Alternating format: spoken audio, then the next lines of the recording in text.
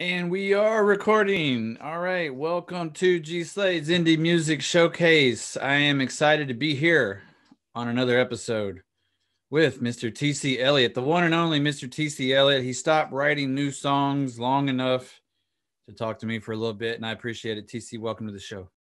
Thanks for having me. Yeah. And I was just writing a song not 5 seconds ago, and you interrupted that. So I hope you appreciate it. Yeah, man. How many songs are you not going to write because you talked to me? At least a dozen. At least a dozen.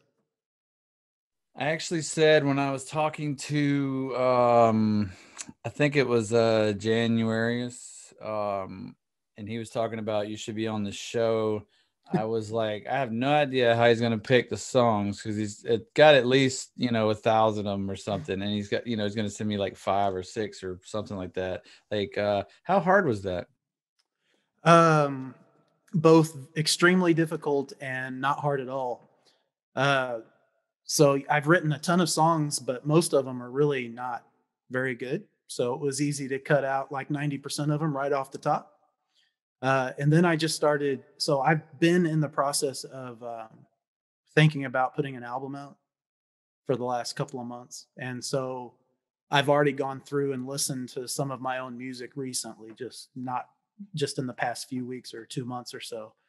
And then I got to think, I mean, I changed my mind 3 or 4 times. And when I started writing stuff down, I'm like, okay, this is what I'm going to do. And finally I just sat down and I was like, boom. And it was basically mostly stuff either off an album or recent or whatever. And I was like, fine, that's it. And then after I sent it to you, I changed my mind about 20 times. And I was like, nah, I'm not going to bother him. We're going to go with whatever I sent him. And honestly, I'm not 100% sure what I sent you. So, Well, we're gonna have fun figuring it out. I mean, the idea is to drive more traffic to your music, so you don't have to send your whole discography in one episode, and no one's limited to one episode, man. You can come back and we could play more music when you get an album out. I actually want to start doing like album release, like virtual album release parties on the show. Whether live stream or recorded, whatever. And I think that'd be a whole lot of fun. yeah, that'd be cool. Absolutely cool. I'd like to hear that if you do that. And as far as coming back, don't make promises you don't want to keep. Wait to see what the episode's like before you make a promise like that. Well, since we're pre-recorded, nobody will know unless I want them to know. There you go. Awesome. All right, man. So it's evident we have a prior relationship. That it's not a cold interview, as I call it, when I talk to people I've never met before. But you and I met many years ago. I think probably 50, 90, 2008, because my first FAWM was 2009. So we've been listening to each other or not listening to each other for years, depending on whatever year it was. And so it is January 27th when we're recording. How excited is it that FAWM is right around the corner, man? Not as exciting as usual, um, but still exciting. I love FAWM and 5090. But it's only been in the last couple of years that FAWM has kind of risen up and to the level of 5090 for me. There's just it's so many people. It's so great, but it seems like by the time I get rolling and try to do everything I want to do, it's kind of over. It's almost too busy. Where 5090 is a little bit more sedate pace. Even though the number of songs per day is higher, the amount of people participating is a lot lower. The number of songs, therefore, are lower in total. And so it just seems like you can, or at least for me, I can get a little bit more sense of community each year that's a little bit different, but still continuous, if that makes sense. Like the same relationships go through. And I was just looking back at last fall, and there were different farmers that I just discovered and listened to and loved, and I'm trying to remember who's who and how many years ago it was that I was collaborating or whatever it was I was doing. And I can't remember my own stuff, much less what I've done with somebody else. So it's a little overwhelming. And then personally, I've got some stuff going on health wise in the family, and some stuff going on that's been a pretty stressful last couple of months. So So time wise, I'm probably not going to have a whole, at least as much as usual for this February. So that's kind of a downer. But in a way, I think it might be good for me. Instead of racing to 14 songs or 20 songs or however many I can do, I think I'm going to focus on less songs. And if I can get 14, I'm sure of it. But maybe focus more on doing like more meaningful songs instead of just doing all skirmishes and spitting them out, which I like to do and get good songs from sometimes. But maybe a little bit more methodical or a little bit more um, purposeful in what I'm doing, and spend that time, that hour on another song or another relationship or something like that. So I expect not to be quite as involved as usual, but still around, still listening, still writing. And so it's kind of weird FAWM for me this year, but hopefully a good one. Yeah, sorry to hear you got things going on, man. I can empathize with that. I missed a few FAWMs because of that, divorces and moving around and things like that. And then I did one with a sinus infection the entire time. So I doing remember that. Yeah. doing vocal takes was epic struggle. So I mean, you make a good point. See, to me, I'm the opposite. I can't get into 50/90. It's too big of a goal for me. Like, not that it's unattainable, but it's just too like the deadline so far away. It's hard for me to get in the zone about it. Maybe like, let's see, it's what, June, or no, it's July, August, September. Like September 1st, I get excited about it because there's only a month, and I can feel like it's compressed and exciting, because that's what I like about FAWM is the excitement, the compression. There is such a drop off though. My funniest thing about FAWM to me is everyone's on there and they're like, um, it's kind of like when you meet new people at a bar and you party with them, and at the end of the night, you're like, yeah, we're going to be friends forever. We should hang out, and you never speak again. To me, that's what FAWM is like. They're like, this was the best thing ever. We're all riding that high. And then we're like, all March, we're going to be listening and commenting. And like March 7th, there's like 3 people on Right. the forum, like even the mods aren't checking by that time. It's but I know what you mean about relationships, and it's hard to do everything you want to do, right? Because you want to participate and support other people. And I'm in the same mode as you, trying to do more quality, less quantity. Not doing less quantity, but that's not the goal. It's usually the side effect that I'm doing less quantity because I want better songs. Whereas my first few years, I was just like, I gotta win, I gotta get 14. You think that's the normal, kind of arc, your story arc for FAWM when you join? It's about, winning FAWM, and then as you go, you just, want to be better. Yeah, I think that's the case in songwriting in general, honestly. But for FAWM, like I listened back, 2008 was my first year of FAWM, and the songs were atrocious. They were just awful. And but the community was so good to me. Nancy Rost, especially, and Hoops and Helen Robertson, and a whole bunch. Charlie Cheney and Mal back in the day, and Debs, and I mean, I could go on and on and on. But How about Nancy, Villa, man? I miss that dude. yeah, yeah, Tim was. And honestly, that first year, I didn't really understand Tim or even interact with Tim that much. I got to Tim through Hoopshank. So and we had the old style chat that Charlie Cheney originally had that year, and or maybe the year before, I don't know, on his server, and then Mal kind of took that over, and so those of us that were in the chat a lot, and I think Tim was in there some actually, um, but in 2008, 2009, and maybe 2010 were kind of the peak years of that, I think, although it might have gone past that. But No, I think you're Nancy, right. I think you're right yeah, about 2010 and 2011. It kind of peaked. yeah. And then, but Nancy was just so like, I listen back and I'm like, she was just so encouraging, like above and beyond. And, you know, that I just, everybody was, and it didn't matter how good you were or what you were doing, you're just trying to be creative. And I think that's the thing for FAWM, it's to be creative. And it doesn't matter if it's you want 4 songs that are well recorded that you can polish up and release, or if you're going for 14, or if you're going for 40 and you're just trying to get songs written so you can go back and see what you want to work on. It doesn't matter as long as you're being creative. And most people, 90 something percent, I would say, understand that, even if it's not in those, in that framework. that it's the most important thing for FAWM is to be creative.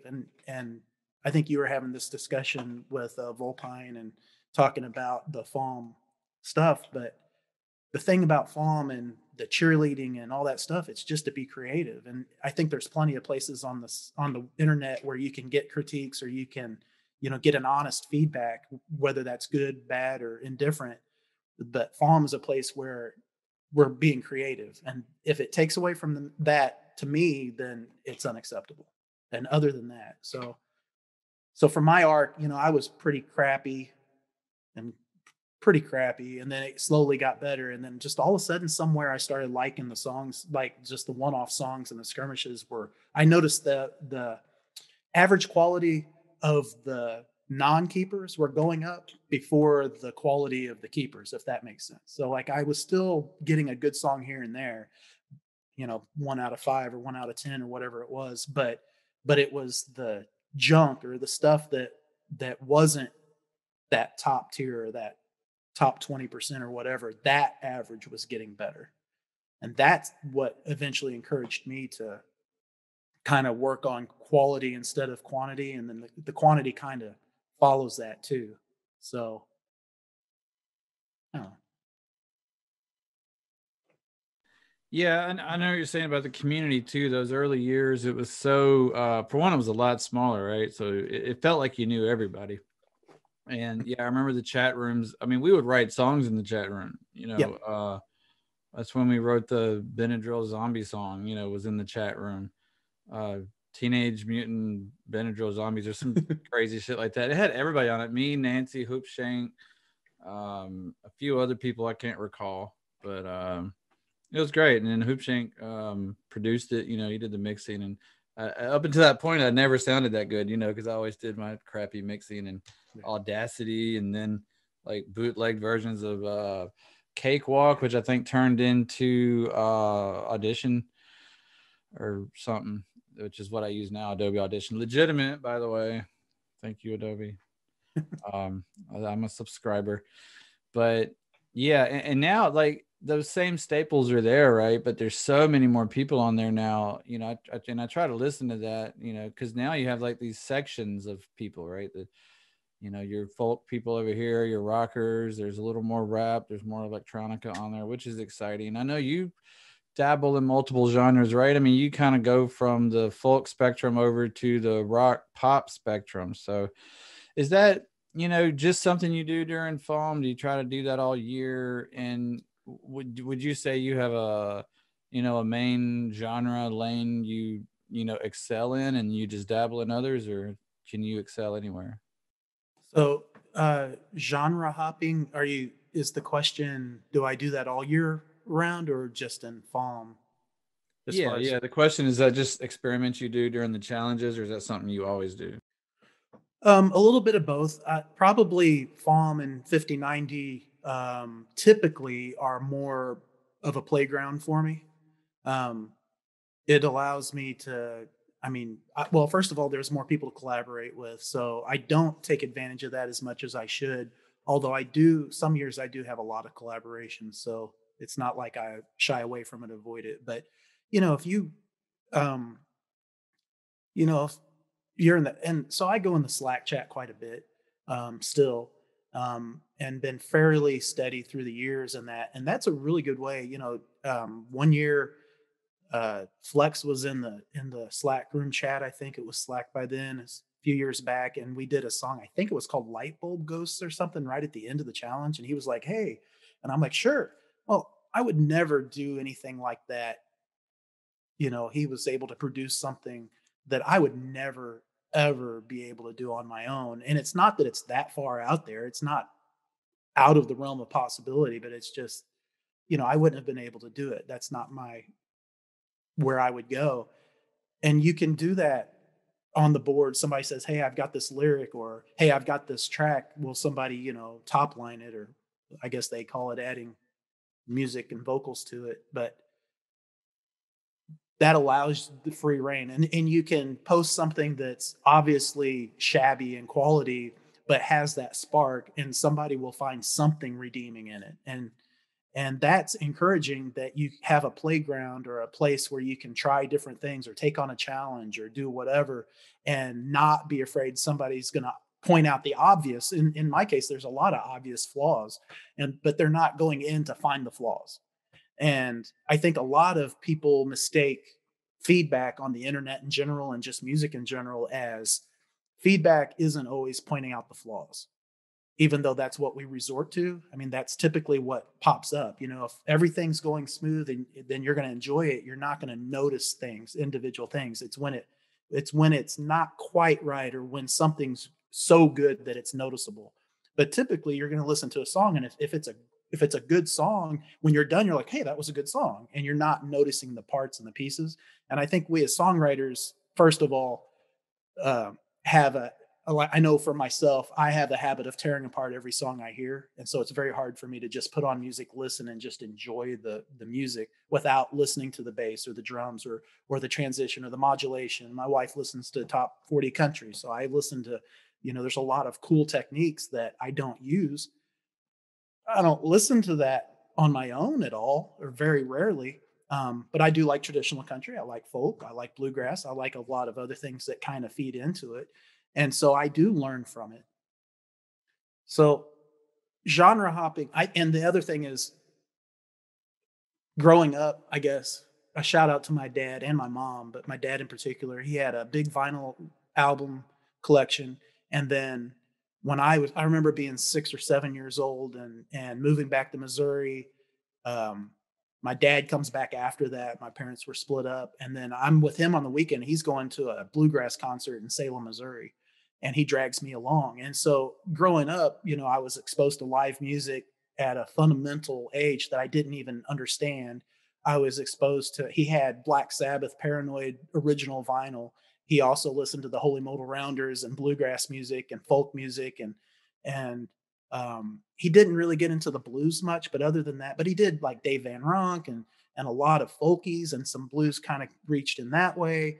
I mean, just so many different styles and everything, that it was a lot later that it occurred to me that music was compartmentalized, was divided. I did there. Good job on that, man. Good job. I Thanks. think you nailed it. I saved it. So not, I don't know. I mean, listening to, Simon and Garfunkel, I think Paul Simon's one of the best songwriters. He's just amazing. But at the same time, I know his music's not for everybody.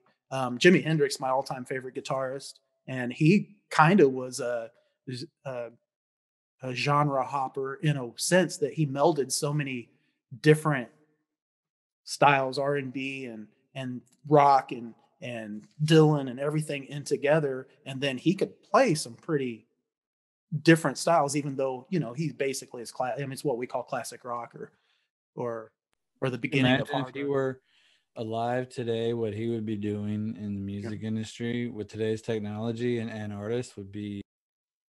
yeah, I I had this argument for the last 30 or 40 years with different people on what do we be doing and this, that, and the other. And I think so. Like, I read somewhere that like Gil Evans and he were talking about doing a project together, and taking his, because he's not educated musically. He's not able to read music, but his ear and able to perform and able to play. You mix that with a jazz arranger. I heard something about him and Miles Davis might maybe wanting to do something, or jam, or do something. That how awesome would that be? Um, Sam Cooke, that'd have been a fun one. Sam Cooke and Jimi Hendrix. yeah, I just like I think Jimi Hendrix had the potential to do amazing things, but I honestly think if he lived, he would have kind of gone into obscurity a little bit, almost, because he wouldn't have been. I don't think he would has been interested to try to hit the top 40 rock, doing whatever's popular. He wanted to do and explore music and really be, because he was a musician. He was an artist first, and I think the music business, the music industry, really got to him. And if you read some of the biographies of him, some of that really comes out, to where the business of it and the having to play and trying to make money for the system and his team was really what was bringing him down. And I wonder if if he wouldn't have been doing amazing things that it would have taken us years to hear because of it. Um, Yeah, he probably would have got more engaged when the internet came around and kind of liberated the artist from the labels where you could do indie stuff a little easier. He might have got more engaged in it. yeah, but that would have been 25 years after he died, though, before it was really accessible. I mean, you're looking what, mid 90s Right. I'm before. just saying he might have come back in like a not so much a Mm, creator role, but like a mentor and yeah, participated in the industry. I mean, imagine him lending his, samples or making new riffs for the hip hop artists of the 90s and early 2000s. That would have been some really interesting arrangements going on there. yeah, I see what you're saying, and I agree 100%. I mean, he's just one of those creators that astounds me. Um, I mean, I love his stuff, but if you listen to his songwriting, his phrasing is not great.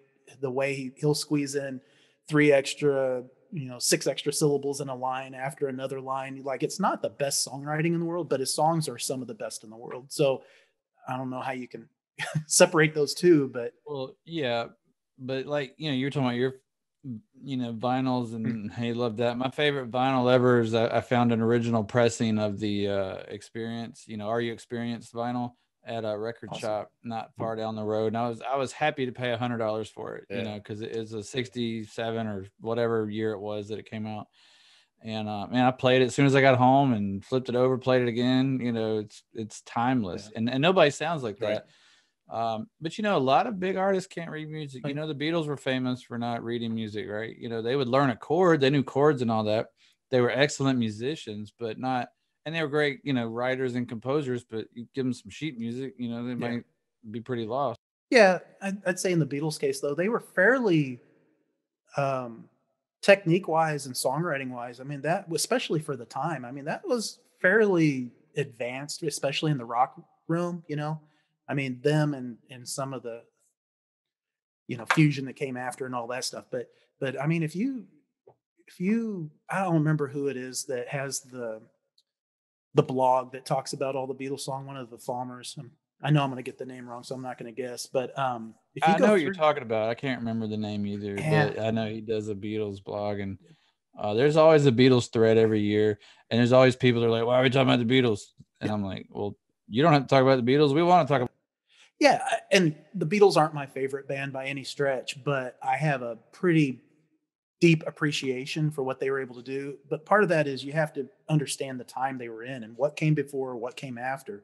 And they were the driving force between a lot of this, psychedelic rock and a whole bunch of stuff sprouted out from some of the experiments they did. I mean, Sergeant Pepper's, to me, the melodies on Sergeant Pepper's da da da da da. It's a little sing-songy. It's not something that I want to. That's not what I go to. It's not. But listen to that album and what came before it and how they put it together, and it's amazing. It really is. Doesn't mean I'm going to put it on first. I like the White Album, so that's what I'm going to put on first. See, Uh, I never got into that because it's all over the place, right? It's so hard to make a good double album because, the songs, it feels like you're listening to three albums. For me, it's Rubber Soul. I just love Rubber Soul because they were in the middle of that kind of, bopping teen stage where they were writing for the girls. right. And before they got full blown, Sergeant Pepper, Yellow Submarine, mystery tours kind of stuff. And to me it was like the best time. And like the sister album of that is Revolver, Yeah. right? And so those two together to me is the essential section of them. I mean, all their stuff is great on some level. Let It Be is a great album. Abbey Road is a great album. I mean, Abbey Road, the first half, it's a great album. I mean, the second half's just kind of that weird song that never ends. You know what I'm Right. saying? um but yeah, but anyway, we all know the story of the Beatles, so that's great. I'm actually going to rewind because we just kind of like started a conversation like we know each other, which we do. So, but let's rewind it, and I want to know why TC Elliott started making music and where you are in the world and how you got to the 2008 decision to start doing these challenges and why you started playing in the first place and your what I mean, kind of your backstory. All right. Well, um, so growing up, both my father and my mother were both music lovers. So they, playing music was a thing. Whether it was vinyl, the radio was on all the time, and so that really started it. But my parents were apart. Like, I don't remember when we were ever a family for any length of time because my father was in the Air Force. And they got split up when I was 5, the whole thing. But when I started hanging around my dad a little bit more, when he got out of the Air Force and we all came back to Missouri one at a time, it seemed like he'd always have an acoustic guitar around.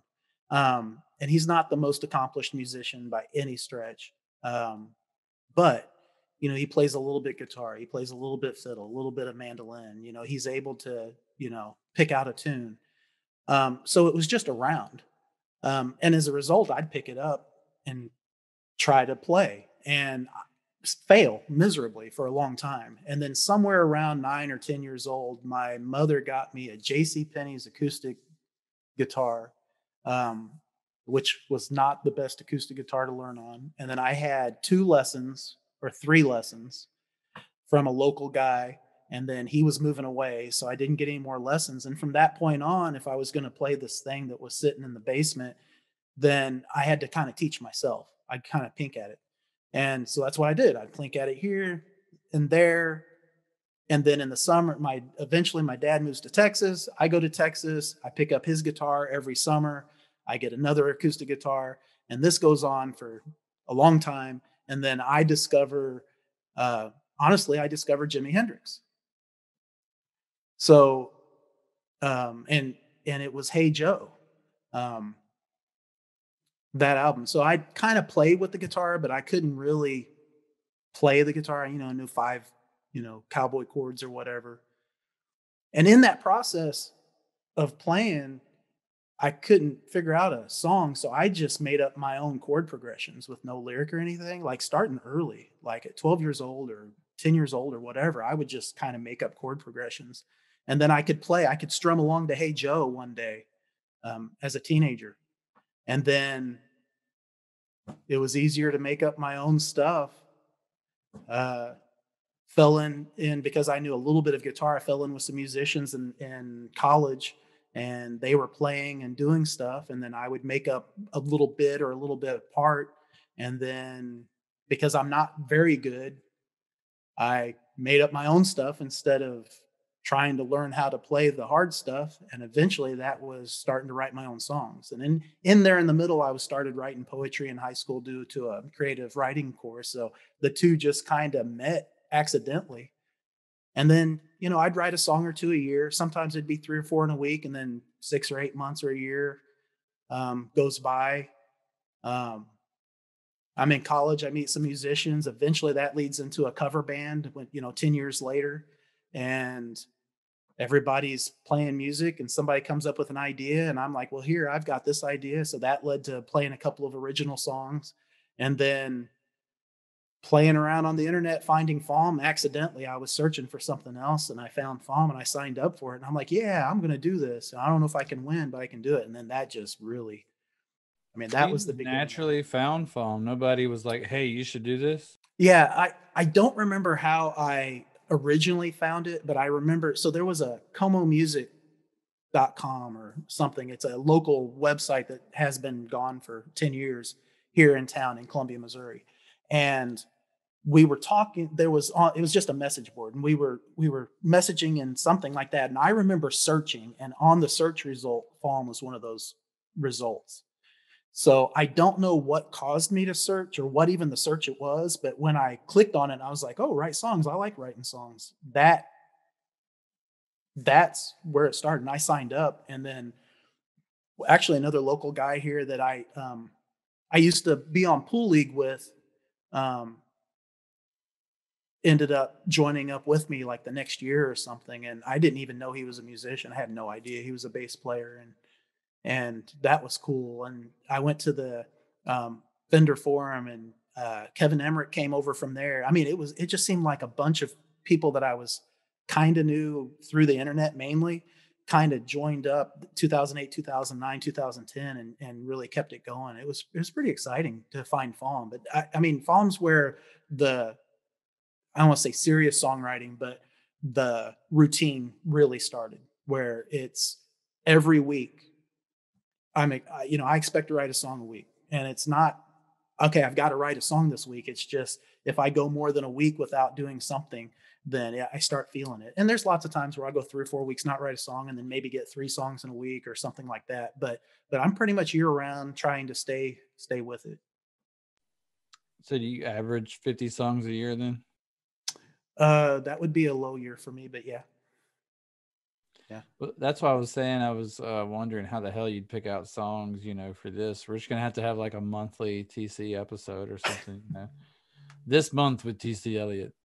Yeah, I mean,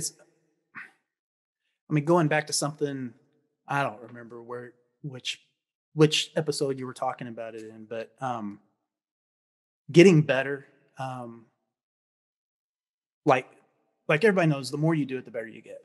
But it's really not that easy. I mean, that does work, and that's what I did for a long time. I just wrote tons of songs, and eventually I got a little better. But what I found is if you don't have purpose in writing songs, if you're not trying to get better while you're writing more songs, you end up just writing the same song over and over. It might be a different song, it might be a different key, it might be different whatever, but it's the same song over and over again. Like, it's the same style lyric or the same quality lyric. It's the same, are you really going out of this key? Are you adding modulations? Are you doing anything to make it unique or new? Or, what did you learn through the song? And it's perfectly okay. One of the songs that I just wrote, I really like, and it's pretty standard. I really like the song. It's one of my favorite songs, but it's not out of the box. But I don't know if I didn't push myself in other ways, if I could have gotten to that song. So I Now, think the counter argument to that is people say, when, say, like a favorite band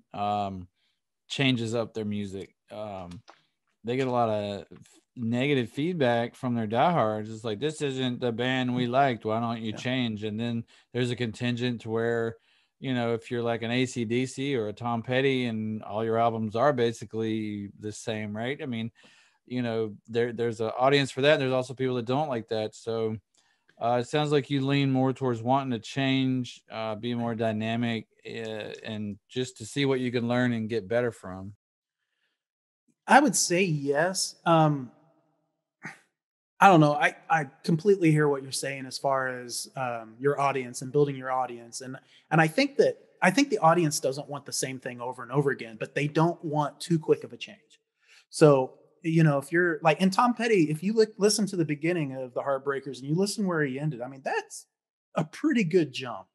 Um, it's pretty diverse, but to get there was a real nice gentle slope, right?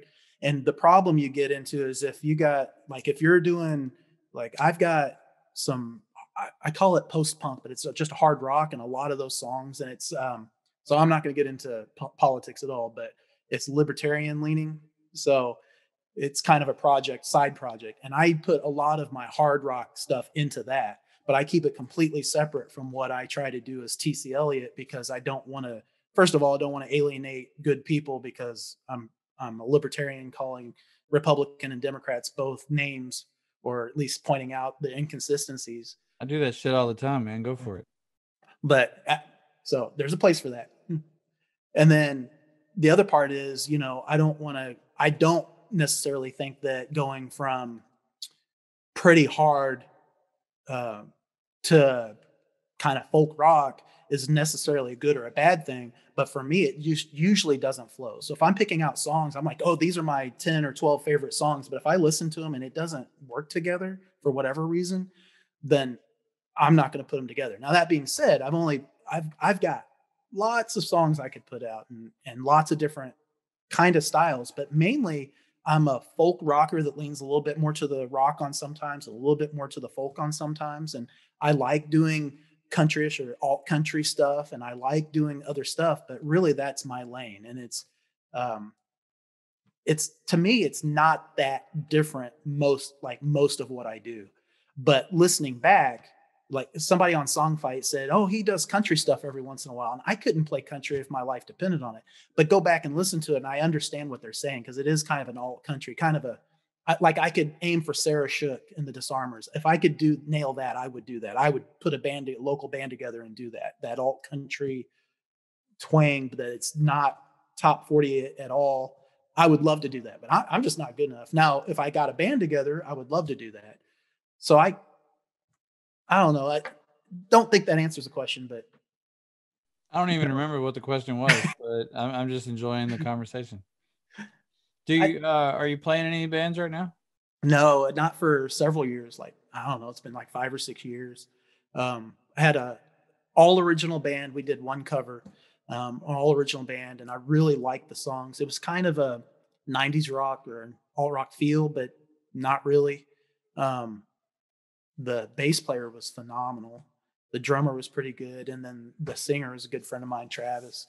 Um, and life, you know how it is. Life gets in the way, and it just it was, let's go on hiatus, and that was, I don't know, 6 years ago or something, maybe longer now. I don't know.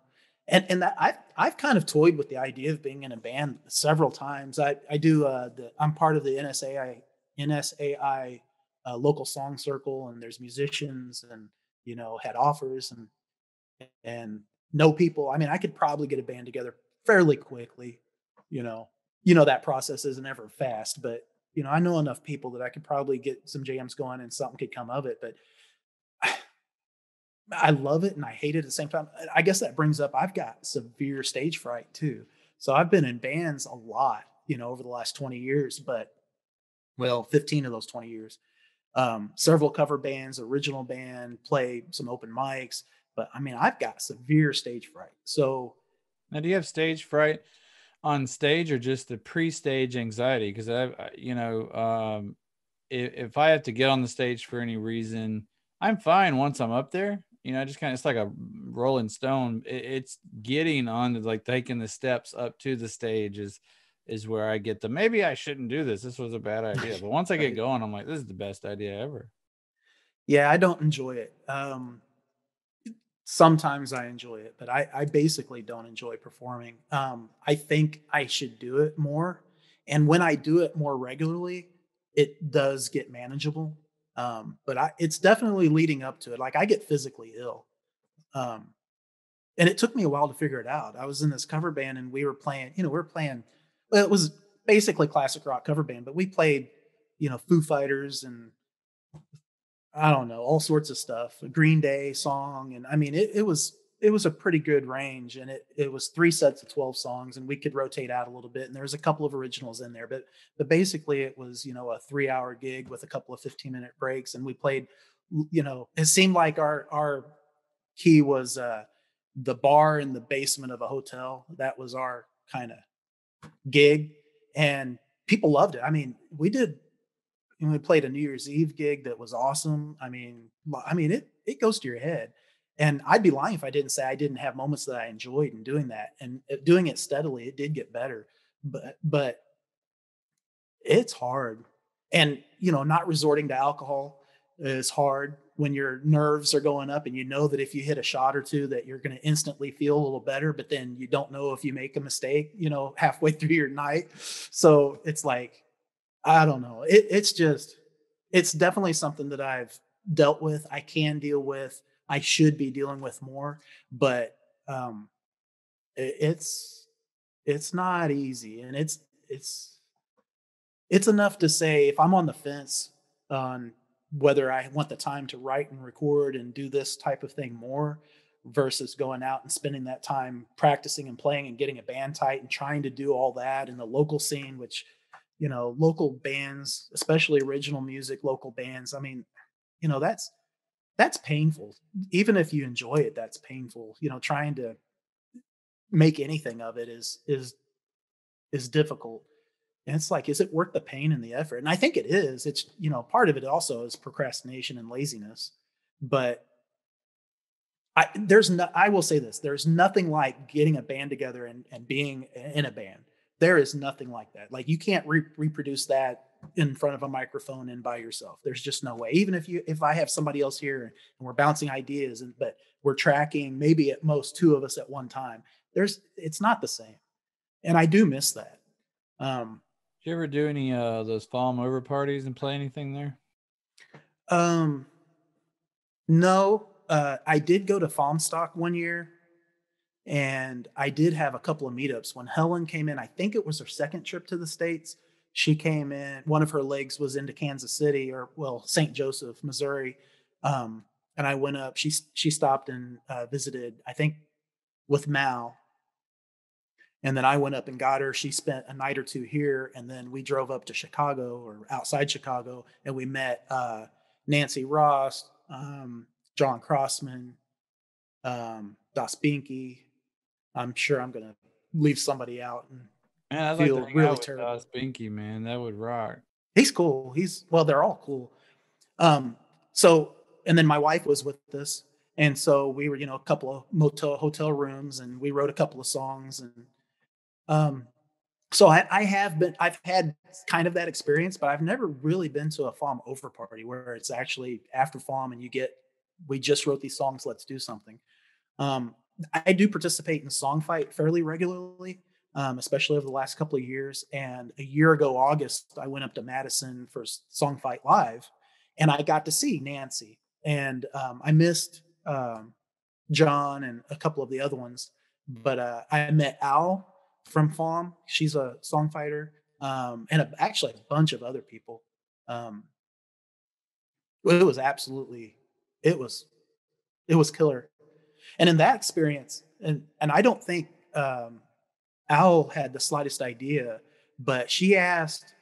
So she's got a band, Gentle Brontosaurus, and the guitar player couldn't make it. So she had a set that she wanted to play. And she was like, on the boards of Song Fight, they were like, "Hey, we're doing this. If anybody needs help, I'm willing to help this, that, and the other." And I was like, if I can help out, yeah, no big deal. Well, Al asked me, said, "Hey, will you play guitar on these songs? We're going to have this practice, and then we'll play." I'm like, "Yeah, I'll do that." I haven't played in a band 5 years at this point, and now here I'm playing guitar and with people I've never met in person. So no problem. Then she goes, "Hey, the practice might be a little bit less.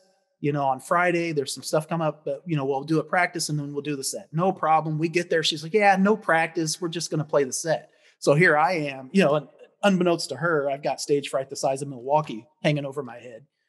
And get up there, and it's the most, I absolutely I was nervous, but I loved it. Playing live, playing guitar and in a band and playing off of each other. Man, there is nothing like it. I can't describe the twin feelings of stage fright and playing in a band that fight against each other. It's like I don't know, the good wolf and the bad wolf, and whichever one you feed. Well, I'm feeding both of them. It's crazy. So That's exciting. I've never been to any of the FAWM stocks or FAWM over parties. I've met a few. Charlie's traveled through. He's a globe trotter. I've housed Charlie at least twice, if not three times, and he did a performance. We had a barbecue at my house, and friends came over, and he did giant chicken and pie and that kind of stuff, and it was a great time. And I took him to like the local Civil War military park, which was great. Met Debs. She came down to one of my brother's weddings. Oh man, have I met any other ones? I think those are the only ones from out of town. I should have met what's his name, Pitzel Stefan. oh yeah. Yeah, I should have met him because we literally lived like 20 minutes apart when I lived in Covington, Louisiana. I'm in Mississippi now in the central. I'm in Clinton now, so I'm a little farther away.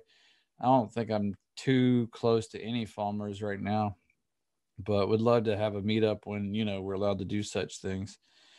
Um, yeah, so that's pretty cool. Now, do you have relationships, just personal relationships with farmers that have nothing to do with music? You guys are just friends because you're friends. Oh, um, that's a hard question. I don't know. I don't think I've ever thought of it that way. I would say um, Nancy, Nancy Ross. So my wife and I would go up to Madison and watch the Bottle Rockets play at Kiki's basement, which is a thing. Um, so the Bottle Rockets are my favorite band. I actually have their shirt on right now. They're based out of St. Louis. So Yeah, I I didn't know if like, that was a dart team or what when you had it on there. I was like the Bottle Rockets Athletic Club. I don't get yeah, it. it's, And side note, it's like the third or fourth time Madison's been mentioned on the show, by the way. yeah. Well, it wasn't, yeah. So wasn't Burr in Madison when all this FAWM stuff started? I I think think, so. At yeah. least some of them were. Maybe it was, or the Destods up there. I don't know. So Uh, somebody like that's up in Madison. Charlie was in Madison, I believe. yeah. So I remember Nancy saying that on one of the first compilation albums where they had submissions and stuff, she worked on it with Kiki. Like there was actual local people working on that. And so Madison was kind of an epicenter, sort of. Even if I've got all my facts mixed up, there was a lot of people there as kind of a hub. Um, so the farm stock I went to was outside of Madison, and that was the first time I'd ever been in Wisconsin or went up there. And then the Bottle Rockets were going up there, and several years ago, and my wife and I were like, "Well, it's only like 6.5, 7 hours away, so why don't we drive up there? One day, watch the show, and drive back the next day. So Saturday, Sunday. And while we're there, I'm like, yeah, let's see if Nancy and John and if anybody else wants to do lunch or something. And so that's what we did. And then it seemed like every other year they were playing in the fall. The Bottle Rockets were, so we would go up there. And so, like John Crossman and I hit it off. We don't talk that much. We really don't, but we hit it off really well. Nancy Hoops and I had a FAWM band or an internet band called the Rot Band, which started with Nancy mistyping her last name. Instead of Rost, it was Rot. And so she did like 5 songs, 150, 90. And I was like, hey, I want to do that. So I ended up being Tommy Rot, and Hoops was several people in the band. And so I call her my Rot Band sis. And I feel really close, like outside of music. Like we don't do that many collaborations. We did one in 5090, but she's friend. She's as close to family as you can be with somebody that you don't talk to very often, and internet friend and all that. And I would say Das Binkies and John Crossman, and like there's several people um, that kind of go in and out maybe that I feel pretty close to. Hoops was one of those people. We would sit in the chat room off and on for hours at times, and we'd argue sometimes. I mean, it was almost like brothers. It was Hoops would crazy. argue with you. Oh man, I can't believe it. That's hard to believe that Hoops would. I'm pretty argumentative to begin with, and No, no, no, yeah, definitely not. No. and that probably came across in the chat room more often than it should have. Well, the But trouble with the chat is you have no idea what tone they're putting on your words. That's the trouble with text messaging. I would say, yeah, I think in the chat it was at least the chat for FAWM, it was a little better because there were misunderstandings and there were times when heated and people upset. I mean, all that stuff that happens on the internet definitely happened there, but I think a lot less than it probably should have, considering. Um, but I think maybe I'm skewed a little bit because of the amount of time I was spending in the chat. If I was doing something on computer wise, I had the chat off to the side like all the time.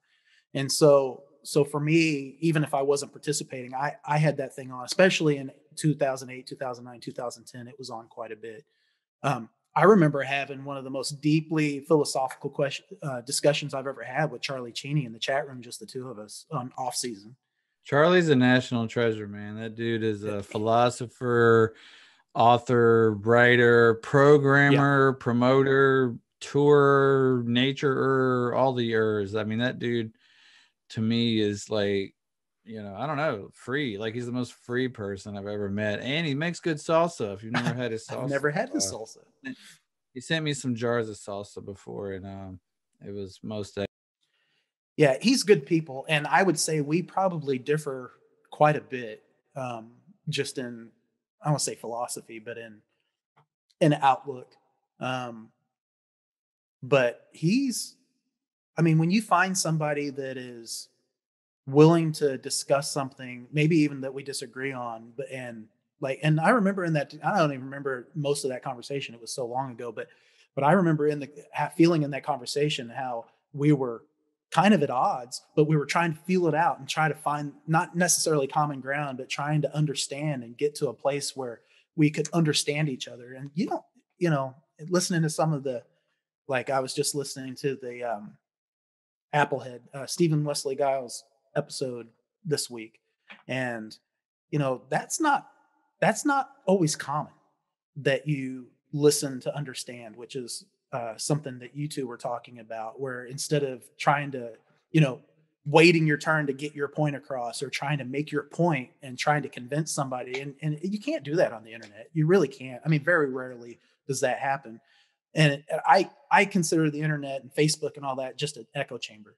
And yeah, there's dissent. Yeah. There's people that are going to. What's that? Silos, you go Yeah. in whatever silo you're comfortable with, and when they cross, it's like Yeah, but like on Facebook, I mean, there's lots of people will come in and tell you how wrong you are or whatever. I mean, there is that but it's not in a sense to understand. It's just to get their point across. Like it's just basically one big argument. And I've gotten to the point where I've got friends, local friends, that I've unfollowed just because they post about politics. And some of them are what I believe. So it's that sucks, right? When somebody you try to support, it just makes you feel bad about it. Like I don't mind people posting about politics, but I'm with you. If you post about it, to me, that's an invitation to have a discussion, not a flame war. But I literally asked somebody a question, like I was genuine about wanting to learn, because I figure if they have a opinion, there's some reason they have that opinion. I don't assume somebody's a jerk because we disagree. And I was like, why is this, blah blah blah, and I got turned on, like I was like trolling them or something. I'm like, I was just trying to have a conversation. But I got off of Facebook a long time ago for that. And I just do Instagram now and a little Twitter, mainly as promotion. Twitter has its issues too, but for what I use it for, it's fine. Yeah, I'm still on Facebook, but I've focused 90% of my time on the TC Elliott music page. Yeah, I use my wife's account to manage my music page. That's nice. I have a music page, but like I said, I just use her account for that. I don't have a personal. And then Instagram, I like Instagram, but I found that I never was on it. So I'd say probably the beginning of the year, I've made an effort to do Instagram and Facebook posts on my music page every day. I think I missed one day so far this year. But I'm trying to, even if it's just something funny, like something that I would post on my regular account, but I don't have the time or don't want to or whatever. So I try to post something every day, just something consistent, that usually doing with music, just trying. And it's not really marketing, but it's just, the key to getting your music out and having people listen to it is just consistency, I think. And it's like, if they only hear from you every once in a while, first of all, the Facebook algorithm's not going to show your stuff to anybody. And then second of all, if they haven't heard from you in a long time and then you're begging them to listen or buy, then there's not a relationship. That's not any way to get somebody to support you or you support them or have an interest, and that's fine. If that's what you want to do, it's fine. But don't be surprised at the end of the day when you've got 2 people listening to your Bandcamp album and that's it. And I don't want to make money. I mean, I will make money. I'll take the money, but that's not, I want people to listen to my music and I want to get better. And I want to make, I want people to like John Staples has been awesome. There's been 2 songs that he's mentioned and gone out of his way to tell me that he really appreciated and liked, they meant something to him. And that by itself over the last years, 4 years, and that 2 comments from one guy is enough to keep me going, yeah, I'm going to do this music thing, and there's been other people too, but those dopamine hits of affirmation. I'm with you on that, man. And it was one of my earlier shows with a guy called World's Not Gray. And we've kept working together since then. We actually have a song coming out together and another song coming out together. And we just have a good relationship. And I'm trying to get him on FAWM. I think I almost got him there. But I was talking to him and I noticed how he had an account that was like maybe a year old, but had 4,000 followers already. And it's just a dude down in Barbados, not touring, not known for anything worldwide or anything. He's literally like us. And I was like, how does that happen? How do you get, 4,000 organic followers? He's like, I just start chatting with people and ask them, their motivation. What do you think? And I realized that's exactly how he and I started talking. He messaged me and was like, hey, why do you do this show? What do you, want? And we just started talking about it. I'm like, you should be on the show. And then I followed him and I'm like, oh yeah. And so I've done my best to adopt that style of trying to have, meaningful dialogue with people, not just promotional material. And yeah, post something fun just to be a participant in the crowd, not just, hey, my new album's out, my new album's out, my new album's out. I mean, obviously I promote my music over at gslade.com with this podcast, but that doesn't mean that's all I do. That's gslade.com. But no, yeah, I agree with you. And it's more fun to build the relationships on a personal level to me because they're, even if they don't like something, sometimes you can get some good feedback from people. Whereas if it's just a artist fan relationship, they're either going to listen or not. There's no dialogue. That's one thing I love about Instagram is you can channel a ton of content there, pictures and stuff. People can engage in pictures, right? They love pictures and videos and sound, but then you can also engage in dialogue there. And that's why I think it's great. And you can't put, hyperlinks in the post and all that, which cuts down on a lot of spam and whatnot. You got to go to the bio, right? So that's really cool. And I think that was my whole thought. I can't remember my whole thought there, but you were right about the Stephen Wesley Giles episode. To me, that was a perfect example of two guys that know what they have in common and why they're talking and what they can bond about, which was the music for him and for me. But we're polar opposites when it comes to like spirituality and things like that. But it made for really, to me, a great conversation instead of a contentious one. I mean, and hopefully the listeners feel the same way. Yeah, I think that for me, I'm so burnt out on politics right now that it was. And so the way I listen to your podcast is the radio went out in my truck. Um, like it just won't even turn on. Well, every once in a while it'll come on for like 3 seconds and blare. And I can't get the volume to go down because it's off before I can get to it. So I've been literally plugging my iPhone with a adapter cord, not even Bluetooth, into a little, you know, wireless speaker. And I got about 15 minutes on the way to work and about 20 minutes on the way back from work. And so I've been listening to the podcast like basically one a week because, Yeah, I was going to say it would take you about a week to get through an episode. It's 2.5, 3 hours an episode. So I'm sitting here, at a half an hour a day, roughly or less, little over a half an hour a day, listening to it in bits. And I got to work, and man, the whole trip was politics. And it was like, I found myself doing exactly what you guys were talking about, getting riled up. And it was like, I didn't disagree with either one of you, but I was still getting riled up. And it was just, you know what I mean? It was just politics. And it was like, ugh. So I'm get to work. I sit there and I'm going to listen for a few more minutes. And so I stayed in the truck, maybe 90 seconds. It wasn't very long. And I was like, all right, that's it. I hit pause. I got out of it. And then I came back and I was like, oh, I really want to hear this episode. But I'm sick of the politics. Like, it didn't matter what you said. You could have been all libertarian all day. You could have been all right. You could have been all, it did not matter. I was sick of it. I didn't want to hear it. And then I plugged in and there it went, and something clicked. And I was like, okay, this is a good, it kind of clicked with me. I was in the right frame. I was awake enough to understand that it's not about me, that I was putting my bullshit into a conversation that was perfectly reasonable, completely open-minded, completely understanding. And that was me. And it's like, how many times have I gone on Facebook or on social media and been in that mindset and responded? It's like, I was the asshole. Like, I'm calling somebody an asshole for what they're doing. I was the asshole and didn't even realize it. Even if I was more polite, or even if I was, I don't know. It's tough. But that being said, you having that conversation, and like you said, religious wise, being polar opposites, but having that conversation, that's what we have to do. It doesn't matter if it's about music, politics, religion, doesn't matter what it's about. Anytime, like, no two people are identical. So the way you do it is you have the conversation and you seek to understand somebody else. And once you do that, if you're listening to understand where they come from, even if you're trying to understand so you can better argue against them, that's still plausible. That's okay, as long as you're seeking to understand, because then you have a better grasp of where you're coming from and you have a better idea of what it is that you have in common and what you don't have in common. It's a byproduct.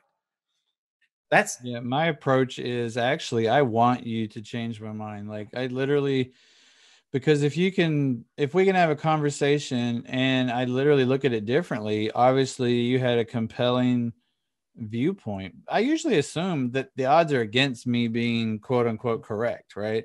And in a lot of things there is no correct. It's all subjective. There's, yeah. without getting too philosophical, there's no objective truth, right? It's all your perception, TC's world, G Slade's world, whatever.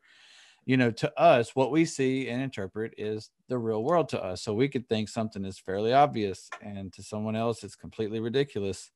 So I am actually looking for what you'd call like a paradigm shift. Anytime I'm talking to somebody I disagree with or don't, and usually I don't even want to say disagree a lot of times. Sometimes I just don't understand Yeah. their point of view. But I think of it as food as well. There's foods that like I say I hadn't tried or I don't like or I don't understand why I don't like it, but there's millions of people that eat it. So it must not be bad. So let me give it a shot because if millions of people like it, maybe I'll like it. And I think if you take uh, philosophy on whether it's politics, religion, music, literature, raising children, whatever, Yeah. if you approach it in that sense that, well, there's millions of people that feel this way, there's a reason for it. Something connects with somebody on an emotional level that makes them think this way and support this viewpoint. And yeah, you can't argue with anybody you don't understand. It's like literally impossible to have an effective discussion if you don't understand the person. And you can't do that in a little post on Facebook or a tweet. It takes a long form. And Steven and I don't think we had any contentious moments at all, regardless of whether we agreed or not. And for one, I'm not going to like try to be combative towards anyone on my show. That would just be, Right. it's not that tight. It's not like a, political talk point show or anything like that. It's a music show. We're here for the music. And literally, I don't even care if I like the music. If, you're doing your thing and you're an indie artist and I support you. And yeah, we need more conversations like that in general, regardless of what the topic is. And I think we see that the same way. No, yeah. I think most people see that, and it's just so easy. I don't say most people see that. I think it's too easy to get wrapped up in ourself to lose sight of what's important, and whether that's with family members, like Stephen was talking about, or on the internet, it's even worse because you know, for some reason, being behind a keyboard changes our ability to exercise common courtesy. And it just, I don't know. Having those types of conversations, I think, are very important, but they're very hard to do. First of all, it takes a lot of time. Um, in today's world, it's hard to have that conversation. Then you add the internet on top of it, and it makes it even harder. Something like this face to face or in a chat room, even like you were talking about, it's easy to misunderstand each other in the chat room. But even that's better than just posting on social media, because Yeah, I mean, in the FAWM chat though, I think we gave each other the benefit of the doubt because we're all yeah, FAWMers, and that's a yeah, great way to approach it. Like, give people the benefit of the doubt. Assume they're not an asshole, right? yeah, Assume that you guys like and you're talking about seek to understand and then seek to be understood, and that was one of Stephen Covey's principles. Another one of his principles was, and I just forgot it while I was talking. My brain does this every show. I forget something. Oh, what man, I hate this. I do that all the time. I had an MRI this year and they told me I had brain atrophy, so I'm starting to believe it. So that's fun. So I don't think you're hmm. alone in that. Right. No, I'm probably definitely not, but I'm alone in how it affects me. So Right, right. I was I had a really good point here too. Oh, giving people the benefit of the doubt was where I started this thought with, and then it kind of died. Oh, figure out what you agree on first, right? Oh yeah. Like understand what you agree on and build on that, and then I think you can work better together. That was So that was it. I don't know where I read it or who said it or what, but it might have been Thomas Sowell. It was political. somebody who Yeah, I've spoke read that. like 5 of his books. I'm very familiar with him. Yeah, so I love Ton of Soul, but I think he was the one, but it could be somebody else. I don't know. But they were talking about. Well, so I just did what you did. What was I was going to talk about? It was in Ton an of Soul. argument. Oh, you have to be able to, in order to really have a debate, it's an argument unless you can restate somebody else's position in a way they will agree with before you debate it. Because what happens in politics in general, like politics, and when I talk about left and right, I'm usually talking about politicians, and I have a really bad opinion of all politicians. I don't care what politician, if it's your politician, they are all, I have a really low opinion of them. But what they do is they straw man everything. It's you're either with me or you're against me attitude. And there is no incentive in Washington to come to a solution. But that's also, I mean, in my personal life, I've noticed that I kind of act that way sometimes too, where I'm trying to get my point of, you got to understand how I feel. You got to understand what I think. No, this is the right way of doing it, instead of understanding where somebody's coming from. Well, the way to do that is restate their opinion, their argument, their position in a way they would agree with. And if you can't do that, then you don't understand their position. If you can't do that, then you're arguing at cross purposes. And like some of the biggest debates in our time, abortion, gun control, and all these things that I do not want to talk about, most of the arguments, the typical left right argument, they're arguing different points. They're not arguing the point. Somebody else, one, you're talking about this right and somebody's talking about a different right, and there's no way to resolve that until you understand that you're arguing different things, and both of those things can be true at the same time. And typically in an argument, you're trying to say this is true, no, this is true. Well, they can both be true. You have to figure out how that works together as a society. And then you Yeah. have politicians telling you no, this and this, and then social media on top of that. I'm surprised we get along at all. It's crazy. No, I'm completely with you on that point. I mean, I think no matter what side of a issue you're on, I think people, on either side of gun control, both value life, and they just see the means of protecting life differently. But they both value life. No one's out there going, "We should kill people." Right. No, I don't think anyone's out there going, "Human life doesn't matter." I think everybody thinks that, so yeah, it's completely just a value system, and it's really the angle you take. But that's a great segue, man, into talking about some of your songs, which we hadn't even started talking about yet. And we've been talking for an hour. I don't know if you realize that. I did notice that, but I'll talk all day. I'm Me easy to too, talk me to. too. But I was thinking about the listeners. I'm like, yeah, they Right. might want to hear a song. And believe me, we're not going to shoehorn them all in if it's not natural. We're going to talk about whatever comes up. But you know, still, let's hit up a song or two here. So the first one I got queued up is called "Whichever, Whenever." And if you can remember why you wrote that song and what it's about in the midst of all of your songwriting, I'd love to hear the backstory on that one. So that's a co-write with Amanda K. Williams, who's on FAWM and 5090 is Adnama 17. I think she's on social media as Fender Bender or something or other. Um, so, and it's a song fight title that I actually took a note on this one so I could remember. So I'm going to read it. March 30th, 2019 was when that fight was due. So way back in a year, I guess almost 2 years ago now. And we'd been writing some songs together during FAWM and 5090 for I think 2 years. And then somebody on the board, I was complaining about I don't even know what I was complaining about. And somebody said, well, you could have a guest, or you could, have a co-writer, or you can collaborate. And I'm like, hey, that's a great idea. Why didn't I think of that? And so I asked her. And so we started doing song fight entries together as Evil Grin. And this one, she wrote the lyric to.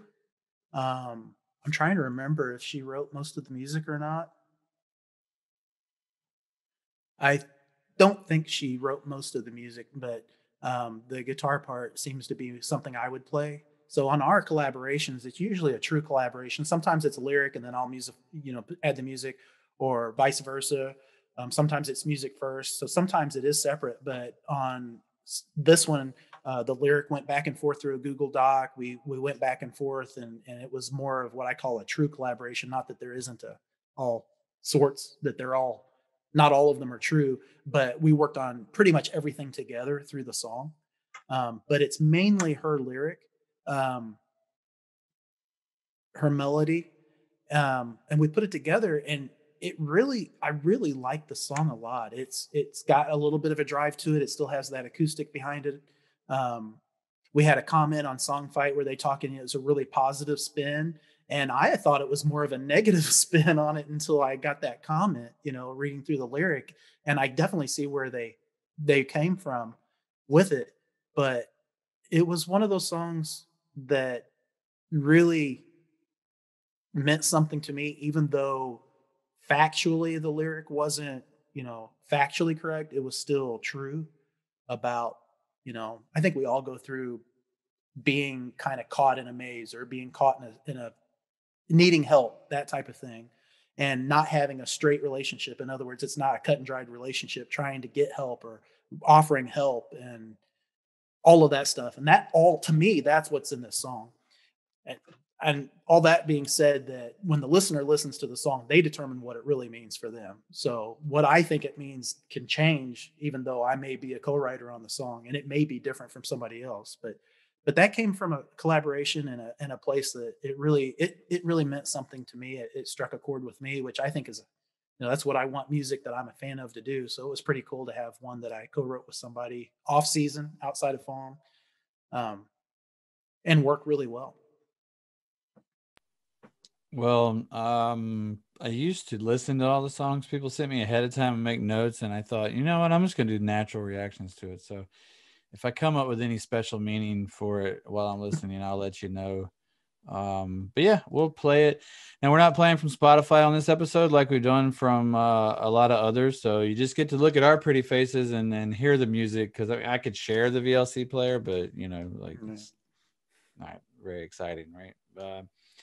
Anyways, but we'll play it. This is Whichever, Whenever, TC Elliott, and wasn't it Amanda Williams.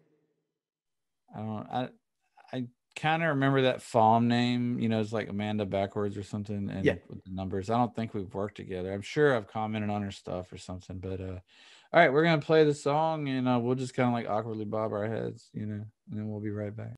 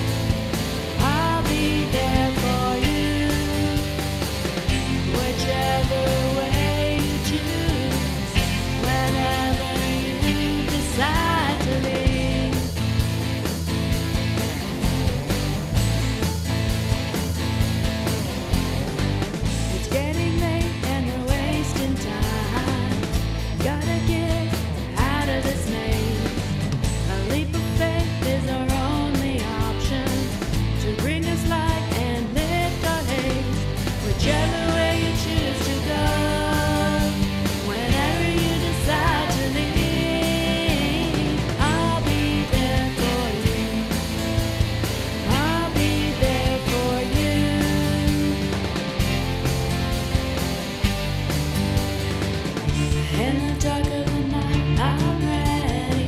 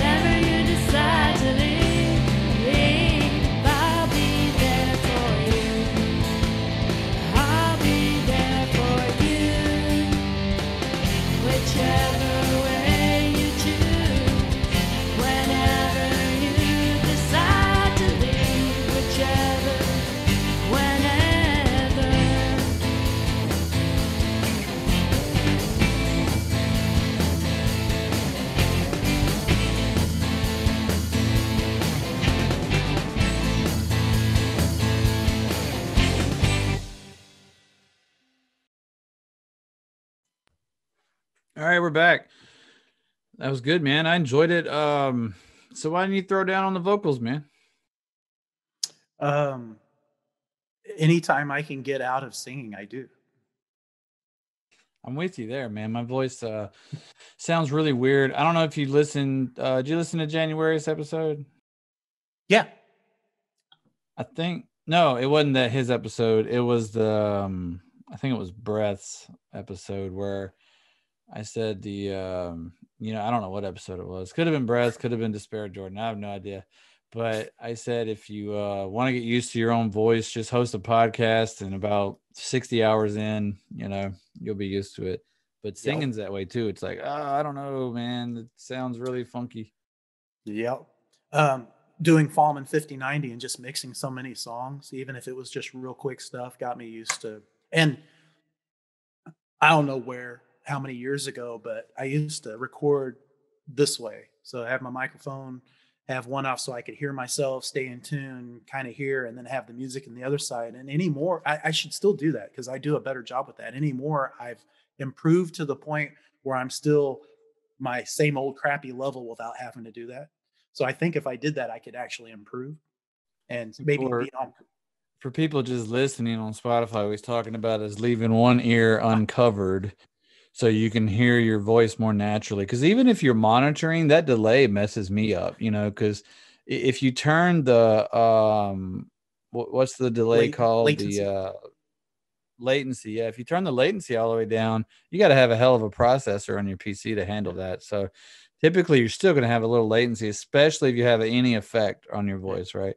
And so, yeah, if you uncover that one ear, you can hear your voice more naturally, which is why I kind of quit wearing the headphones for these podcasts, because I had this muffled like 2-3 hour conversation where I hear you clearly and I'm just like wah wah wah, uh so yeah, but that's what he's talking about for people on like Spotify listening, uncovering one ear. So yeah, but yeah, if I can get away with just not singing, it's fine. I'm always like trying to figure out how I should sing.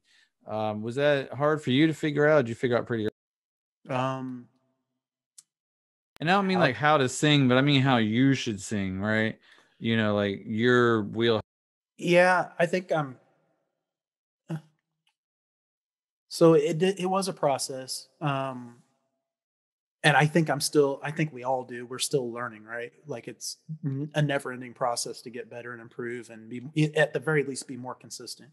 But one, I can't remember. It was a song fight song. I have no idea which one, but I sang, and I'm lazy. So yeah, I'm taking song fight. So if you don't know what song fight is, they post a title, and then 10 days later, you send it in. 10 days later, anybody on the internet can come vote for it, and whoever gets the most vote wins absolutely nothing. But it's on the internet forever, right? And so this is how lazy I am. I will do a song and not fix stuff because I'm too lazy. That's going to be on the internet forever, you know. And one of those, I was in a rush, too lazy to do 13 more vocal takes to get a good take and just send it in. And somebody said, "Hey, the vocals are really good," you know. And I was like, "What? That no," you know. And I go back and listen to it, I'm like, that wasn't too bad. And that gave me the confidence to actually start paying attention and improving my vocal. I was just resigned to being mediocre at best. I was not working on vocal technique, singing.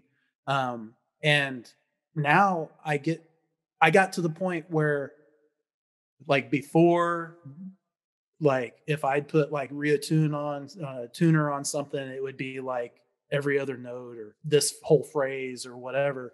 And it got to the point where I've got to pick out the couple of notes that are off enough. And I will say that I don't like perfect vocals anyway, or perfect takes. I like leaving mistakes in. And for a while, that was a crutch. It was an excuse. Oh, I just like leaving mistakes in. So that's my excuse to be crappy, to have mistakes, not be good enough, not to do 3 more takes or whatever it takes.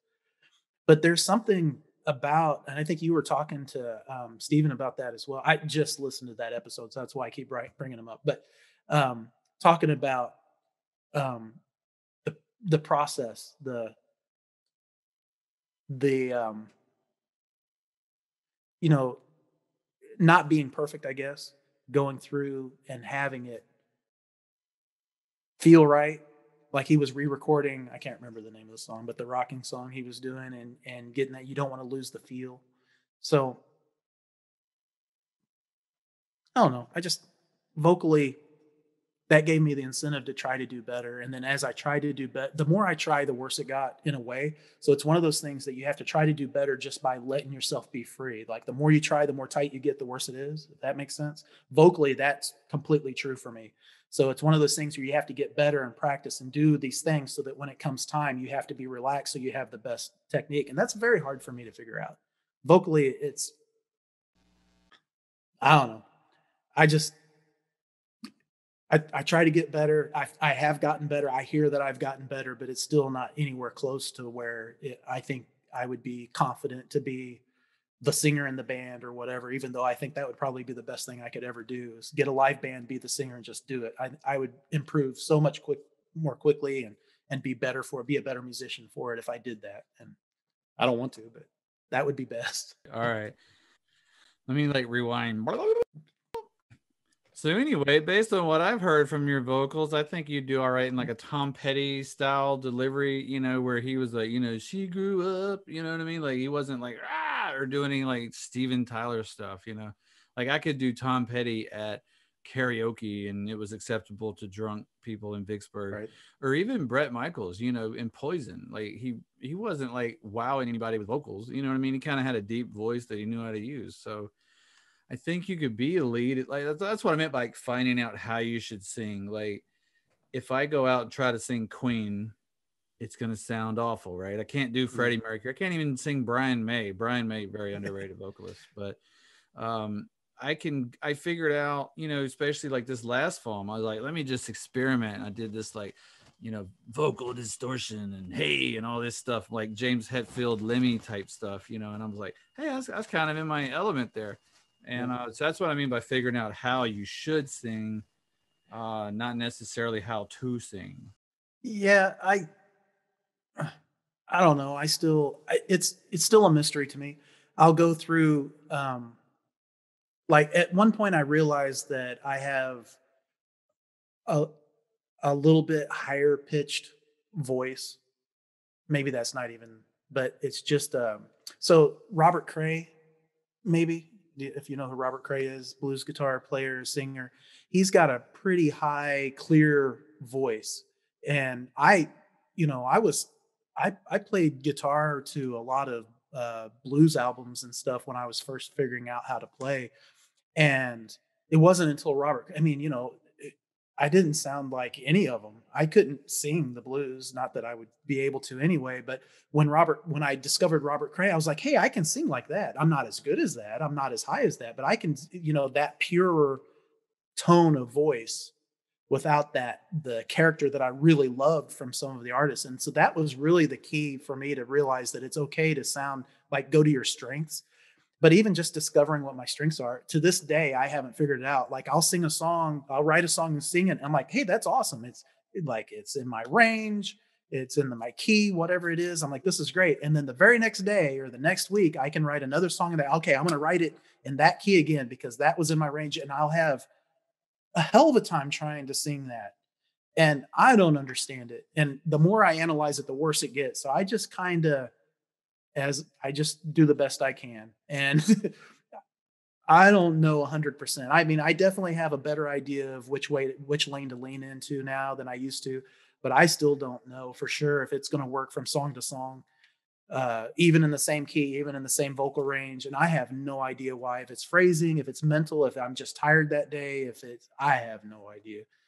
Uh, I do the best I can. And some days it's actually pretty good. Like, I like that. And some days it's like, let's add some chorus or we're going to add a little distortion underneath it and blend it in to make it sound a little better. So, So that actually is a good segue to Sitting in the Rain. Do we actually get to hear you sing on this one? You do, yes. All right, Tell me about Sitting in the Rain. Other than that, it's like the most fun thing to do ever. Tell me why, or not why, but what's this song about other than, observing the weather? Right. So that one was written in FAWM 2013. Um, and I don't really remember how I got into the headspace I was in for that one, but the song is basically just talking about getting through pain, trials, and tribulations that we all go through. And how do you do that? And, revelation, I don't think my mother ever actually told me to go sit in the rain, but for some reason, when I was writing this and I was feeling all that just getting through it and how to be strong enough, and dealing with some crap. And that phrase came out, my mama told me, and it luckily didn't sound too country, and it fit, and it was, I'm like, okay, yeah. And I got done with that song and I knew I liked that song. That was one of the keepers, or one of the ones I liked better. But it wasn't until a while later that I went back and listened to it that I really kind of realized just how much I connected with it. Even though, again, I'm big on songs being truthful, like they got to be honest, but not factually correct necessarily. So I don't, I'll change the color of the dress. I'll change what was said. I'll change all that if I can get to the truth. If I can make it connect emotionally, if I can get to what I'm trying to say, or if I can make it connect with me, even as a listener after I've written it, that's way more important than getting everything else exactly right. So this is one of those songs that I listened back. I liked it, but I listened back and it actually had a little bit more of a connection for me. And it seems like the music that I write that I like the best are the ones I connect with. And it doesn't always mean they're the ones that other people like the best, but they're definitely the ones that I like the best. And then I will just also say, John Staples did a cover of this a couple years ago that's absolutely phenomenal. It's wonderful. How cool So is that when people cover your music? that was the first, that was out of the, I think it was out of the blue. He might have asked ahead of time. I think he did, but and he's a fiddler, and has his style, and did it. And I told him, I said, I think it's better than the original, and he basically told me to shut the hell up. But it was like I loved the emotion that he put into that song. And I think what I really liked the best about it, because he did a great version, was I was able to listen to it as a fan, even though I was the songwriter, because somebody else was doing it. I didn't have to listen to myself and nitpick it apart and do whatever. So I could listen to it as a fan, and it really made a better, like, I felt guilt-free listening to it and enjoying it because it was no longer me singing it. But this song is one of the first ones that I really, I was like, okay, I'm a songwriter. Like, I've always been a songwriter. I call my songwriter, but I'm a songwriter. Like, I will release this. I will put this one out. I will send it off into the world. I think it's good enough without doubt, too much self-doubt. So it was kind of a milestone for me, even though I've got other songs even older that I like just as much and were good. This one, I had the intention to write it. I wrote it. It turned out good, and now I want to release it. So it has multiple meanings for me. Hey, I like what you said about changing the details, but like keeping it true. If you listen to the Pete Murphy episode, it's a pretty good one, and he has a whole song about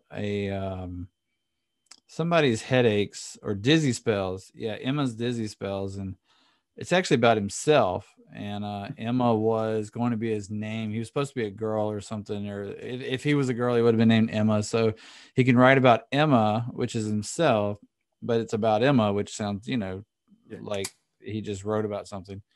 And it's pretty cool. So it's like kind of like covertly autobiographical, which I thought was pretty neat. But that's a pretty good episode. If you guys hadn't heard that, go check out Pete Murphy. He's really talented too, and he's about as prolific as TC, if not more prolific than anybody I've met. The dude has like 50 albums out or something. Yeah. And he actually releases it's all on like Bandcamp, so he goes through the full Monty to get it all out. But yeah, well, let's play Sitting in the Rain and get our first take on TC's vocals, man. And we'll come back and admonish you after. I'm just kidding. We'll come back and talk about it afterwards after we hear it. And I might put on some more fake shades or something. For you guys listening on Spotify, you should double up, check out the YouTube channel over at live.gsladeshow.com. That'll forward you to it because, on YouTube, you got this weird URL when you start. It's like gibberish. So And once I'm up to 100 subscribers, guys, I can make it youtube.com/G Slade show or something like that. So, if you're not subscribed, go do that. But let's play Sitting in the Rain, and we'll be right back.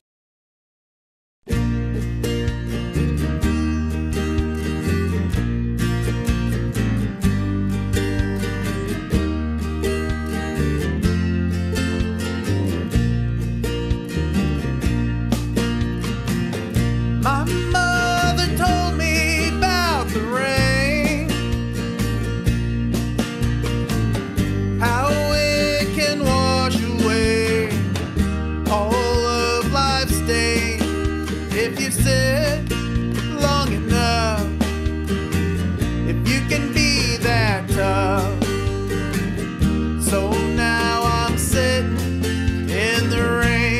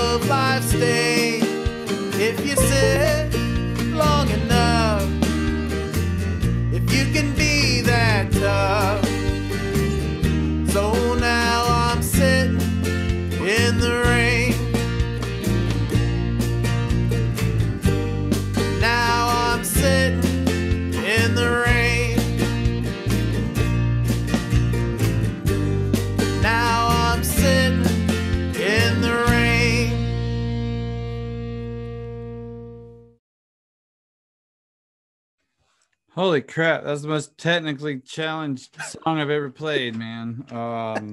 This would have been a hell of a live show. We should have done it live and everybody could get all that.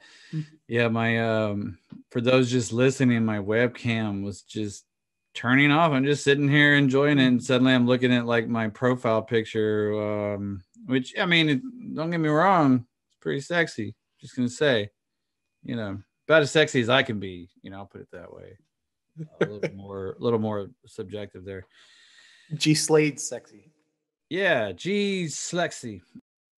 So Sitting in the Rain, good stuff, man. And it's funny because I said, well, you could probably do Tom Petty like stuff, and to me that was Tom Petty like stuff. I don't know if you like that comparison or not, but that's just what I got out of it. I'll take Tom Petty. I don't hear it, but I'll take Tom Petty. I love Tom Petty. I think he's one of America's underrated songwriters for sure. So Underrated by the uninformed, maybe. I mean, if you've ever listened to him, I mean, come I on. think he's more taken for granted than underrated maybe. Um, I don't know. I always rank him in the top 2 or 3 American bands as Tom Petty and the Heartbreakers. Like, England seems to have a bunch to choose from. You got Beatles, Stones, a whole, everybody. But in America, who do you have? Like rock. And Yeah, I mean, you got Tom Petty, and then maybe Guns N' Roses, and maybe Aerosmith. As yeah, far as that's songwriters. yeah. And I mean, the big 3 that come to mind. I mean, you got Van Halen. I mean, I don't know. But to me, I say Tom Petty's maybe my favorite or maybe the best, and I always get pushback on that if I've ever had a conversation. The lunchroom conversation about the best American rock band, and just bringing him up. And I think he's kind of like everybody's top 5, but nobody's number 1, or very few people's number 1, if that makes sense. But to me, I think, especially songwriting, if you throw that into it, it really bumps them up to the top of the list for me. Well, I think that's a different league. You have bands, you have performers, you have pop stars, but are they songwriting? And I'll throw out there, it may be popular for this audience or not. One of my favorite current songwriters, and what I think at the end of her career, she'll be in that top 5 conversations, Taylor Swift. I mean, the argument can be made for her right now, just for songwriting, um, that she deserves to be much more respected than she is. Just from songwriting. I mean, if you look at also, the number of fans she has, and I mean, I'm not big into the pop lane. I'm not, but you can learn a lot from pop music, and her music's one of those that you can learn a lot from. I mean, it's worth studying. Now, that doesn't mean it's necessarily what I don't listen to Taylor Swift hardly at all, if ever, but I have a personal playlist on Spotify called Tay Tay, and it's just Taylor Swift songs. I'm not going to lie. But she mastered 2 completely different genres. yeah. She was winning all the country awards and topping all the country charts. And then she's like, I'm going to do pop.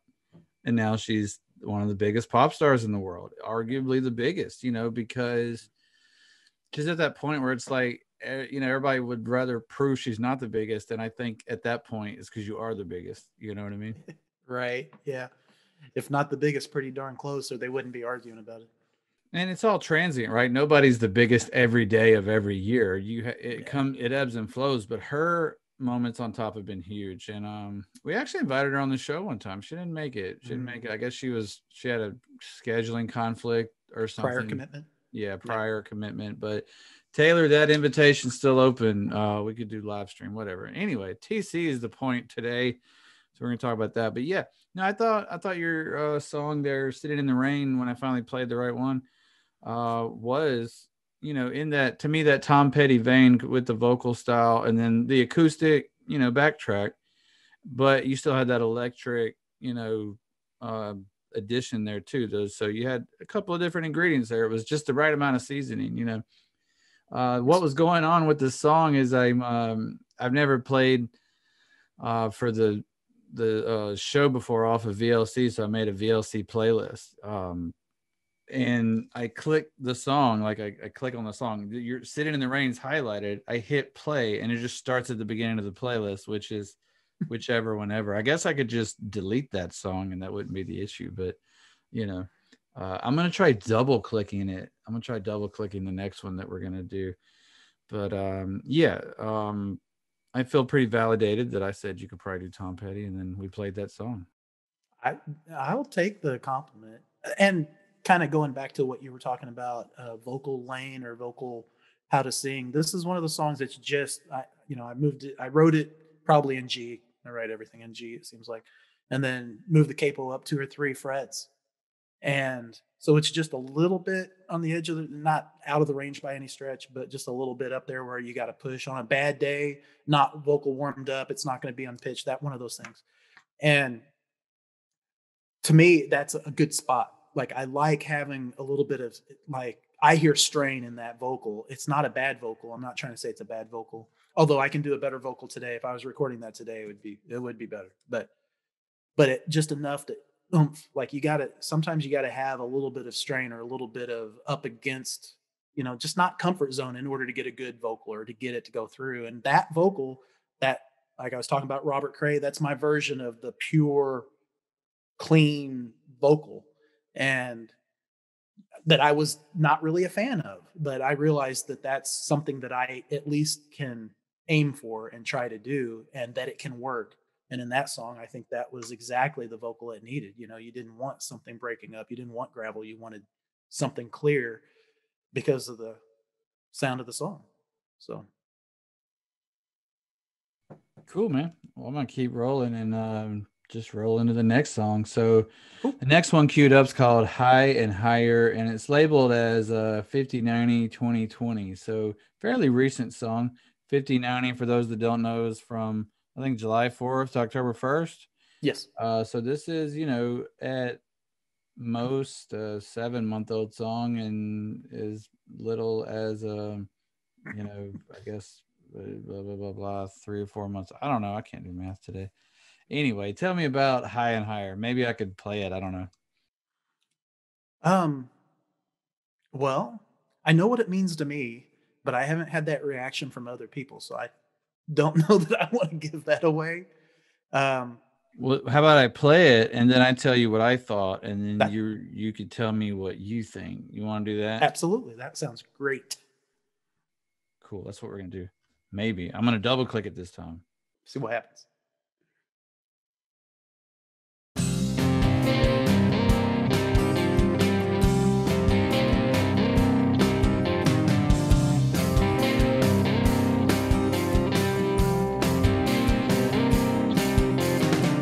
Standing on the precipice, forever looking down.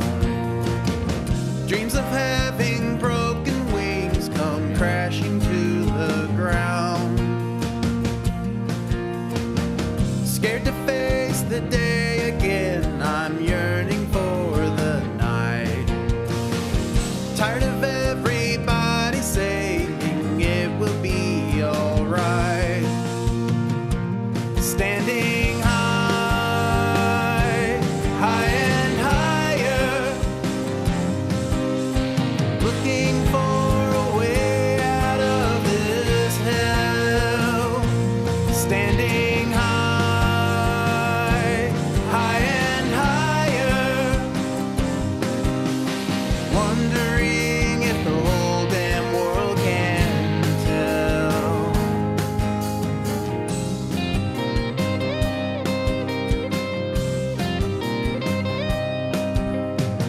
Staring at the stars below, my mind is finally free. I can barely catch a glimpse of the broken part of me.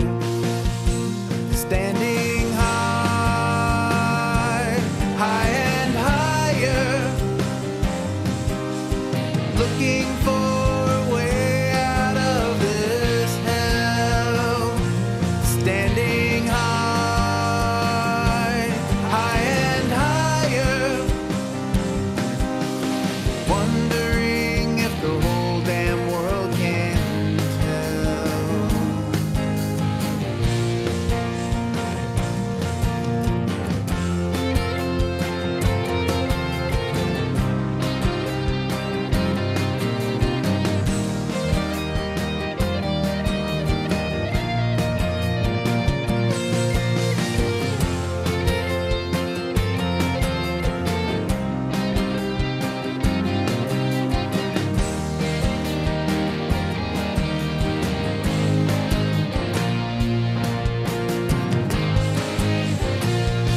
Standing high, high and higher, looking for a way out of this hell. Standing high, high and higher, wondering if the whole damn world can tell.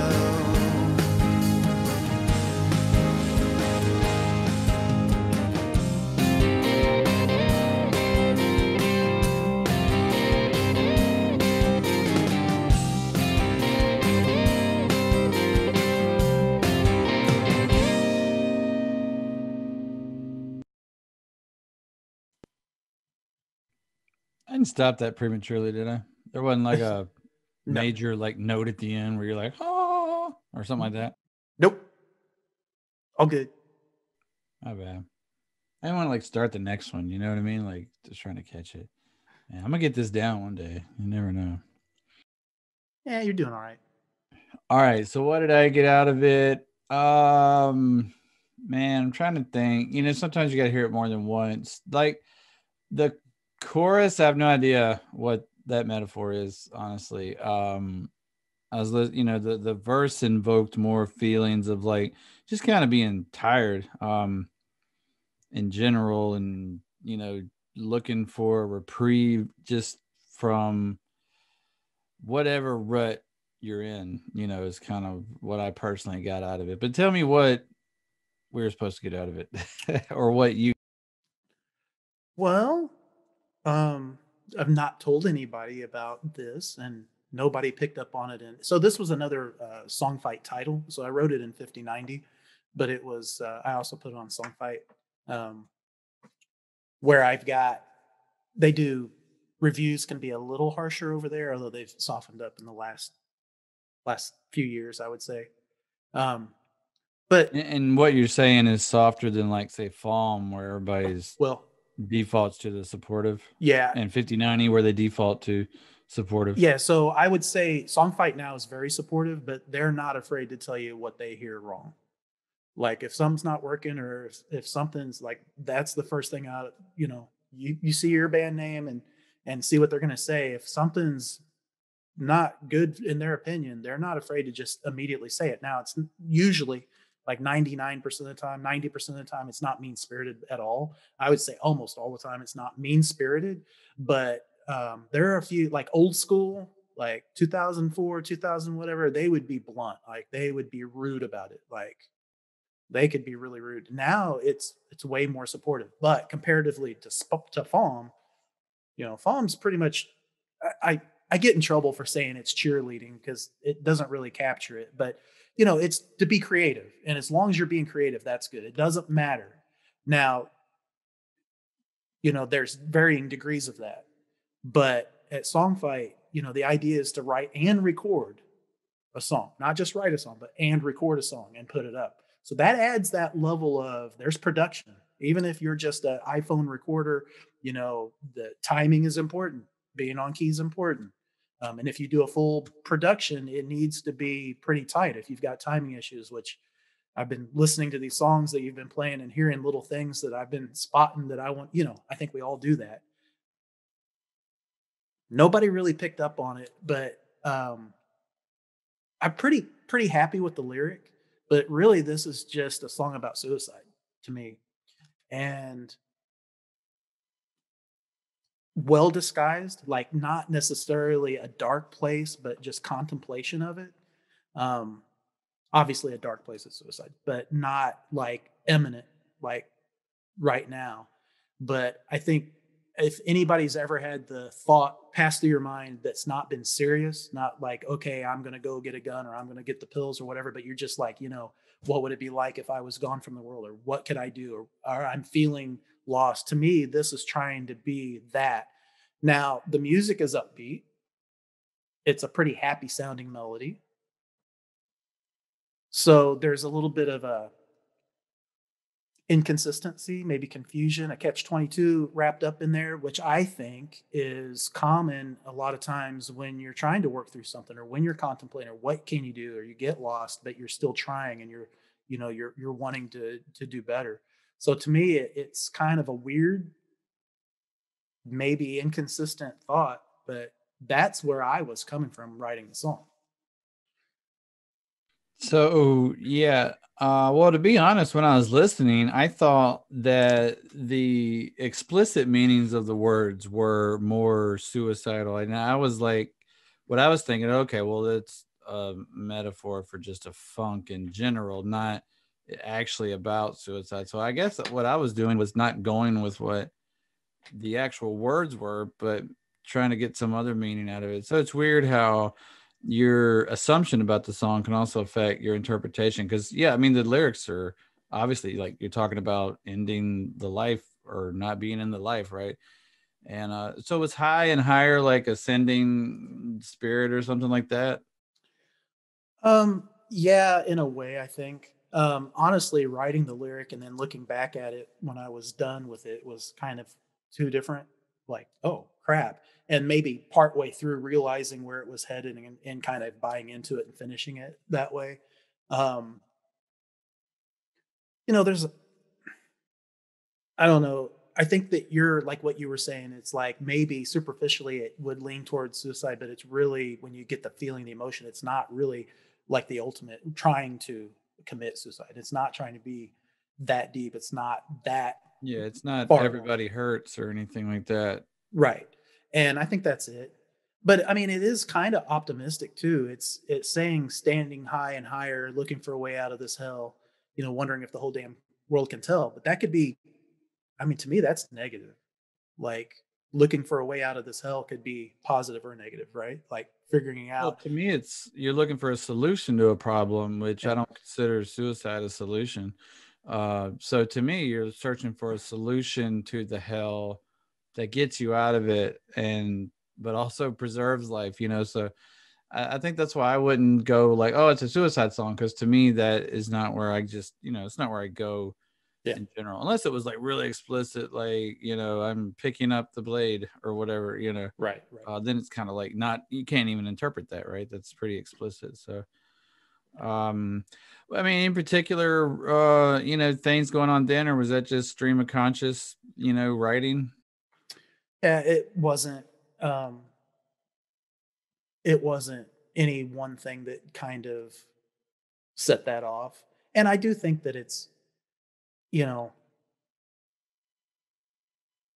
like kind of going at that idea with a hopeful look at it. Like definitely it to me it's more a contemplation of what if and why would I think of something like that, and that's where that song is coming from, as opposed to maybe a more serious action. But yeah, I didn't have um it's not somebody I knew. It's not anything going on in particular or anything like that. I do like that song a lot. But it was just kind of, and I'm interested in how other people take that song, because I think there is an emotional connection there that I have with it, but knowing where my thoughts were kind of in.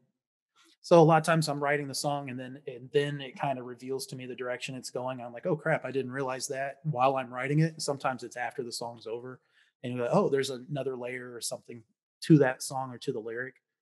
So, and writing a lyric is difficult. Um, and I like to call myself a blue collar lyricist in the sense that they work, but they're not necessarily, there's prose and there's poetry and there's art. And then most of my lyric are, they get the job done. They're blue collar. Um, I'm definitely there with you, man. I don't think there's anything poetic about most of my stuff, but they get the, like you said, they carry the message and get the job done and yeah. come back next tomorrow and do it again. Right. Right. And every once in a while I'll read back or I'll write a line and go, oh, that's awesome. That's good. Where the hell did that come from? So Yeah, I mean, it almost, that song in particular, the more I think about it, I mean, it could just be like not even conscious, but subconsciously decompressing, because, yeah. life in general is fucking overwhelming, if I can use some profanity on my own show. Yeah, it's pretty overwhelming, and there's nothing wrong with acknowledging that it's overwhelming. And I think a lot of, not all, I'm not even going to throw a percentage out, but I know a lot of mental health issues come from trying to put on a facade that you are all right. Sometimes you'll feel better about being like, no, I'm not all right, and actually seeking, some help, whether it be from just your family at home or friends or professional help. That's what you need. Oh, definitely. I think that, and I don't know where I was reading, but talking about how putting a good face on for years before realizing that maybe talking to somebody would be a good idea, and like trying not to let family and friends down, and feeling a failure, which kind of contributes to feeling like a failure because you're afraid to let somebody down, but you're feeling a certain way, but and it kind of snowballs. It's a negative synergy. It kind of reinforces the negative feelings and the lack of self-esteem or whatever it is that could be going on. And I think having the courage to admit to yourself that, or maybe caring about yourself enough. So I don't even know who did it. I've got terrible memory, but somebody said you should treat yourself as if you were responsible, as if you were somebody you were responsible for. So you should treat yourself as if you were somebody you were responsible for. So for instance, if you are responsible for a child, how would you treat that child? Now, that doesn't mean you're never angry at them. It doesn't mean that you're never, frustrated. It doesn't mean any of Jordan, that. it was Jordan Peterson that wrote that in Oh, the Rules for Life, I believe. The okay. 10 or 12 Rules for Life. That was one of his principles. Had 12 Rules of Life. I haven't read that book, so I don't know where I got that from. Obviously stole it from him. But in that idea, I love that idea in the sense that if you take care of yourself as if you were, you were responsible for that person, then I think we treat ourselves a lot better. Like, you would take the time to get some sleep. You will take the time to maybe eat a little better, or you'll take the time to maybe get a little bit of help if you need it. And that doesn't necessarily mean professional help or whatever. It could be talking to a friend, a family. It could be exploring different options. It may be reassessing what you're doing, or making changes in your life, and not necessarily. It's just, Could be writing a song. I tell you that writing songs is my therapy. I get a lot of crap out that I didn't even know I was dealing with when I'm writing songs. A lot. And sometimes it's not even a song about that. The idea of the suffering artist, and that's where the good art comes from. I find with me, I write about a lot of dark things, and I have in the past. I'm trying not to do so much, but writing about death, writing about stuff. But I've not faced a lot of hardships or been in a dark spot a lot of times. And I think one of the reasons is because I'm able to talk about that. I'm able to write about those things through my songwriting. I'm able to deal with some of those things before it builds up, before it becomes, I say a problem, but before it becomes an issue that's affecting me consciously on a day-to-day basis. And I'm just being able to deal with that stuff. And, songwriting is therapy to me. I mean, that's the easiest way to sum it up in some sense. I've used that exact same phrase before, that because it's a healthy way to vent, because for one, you don't even have to play the song for anybody if you don't want to, but you can, go write a song. Like, I was going through a very, very high tense, emotional, dramatic, whatever you want to call it, divorce in 2012. And I wrote a lot of songs, and they weren't like explicit, like, this woman is not a good person. Like, it wasn't like lyrics like that, but it was just boiling over, rage, for lack of a better word, where like every song was like, bro, you all right? And it's like, well, I am now. Like, shit, I got to, I got to express myself and have a drink or two. And, you move on to the next day. So, yeah, because I mean, when you write a song, you're not worried about, how, to me, it's honest, like, it's pure, and you can get your thoughts out without a filter. Like, you're not worried about hurting your own feelings, so you're going to say what you want, and you're not really on guard. You're pretty vulnerable and open when you're writing a song. Which is why it's hard sometimes for artists to show their art, right? Because it's so personal, or it's a risk. You're putting yourself out there. So I mean, that's the whole thing right there about art. And I find most compelling art is, more away from the center as far as like pleasant or happy stuff goes. Most of our favorite songs, aren't like happy-go-lucky songs, and our favorite movies are dramas and adventures at best, where there's conflict and, some resolution. People like happy endings in some instances, but thrillers, murder mysteries are the most best books out there. So I don't know. There's something about art that appeals to the less happy-go-lucky side of humanity. It's like I've never really been inspired to write. I'm having the best day ever. I've never really felt that energy when.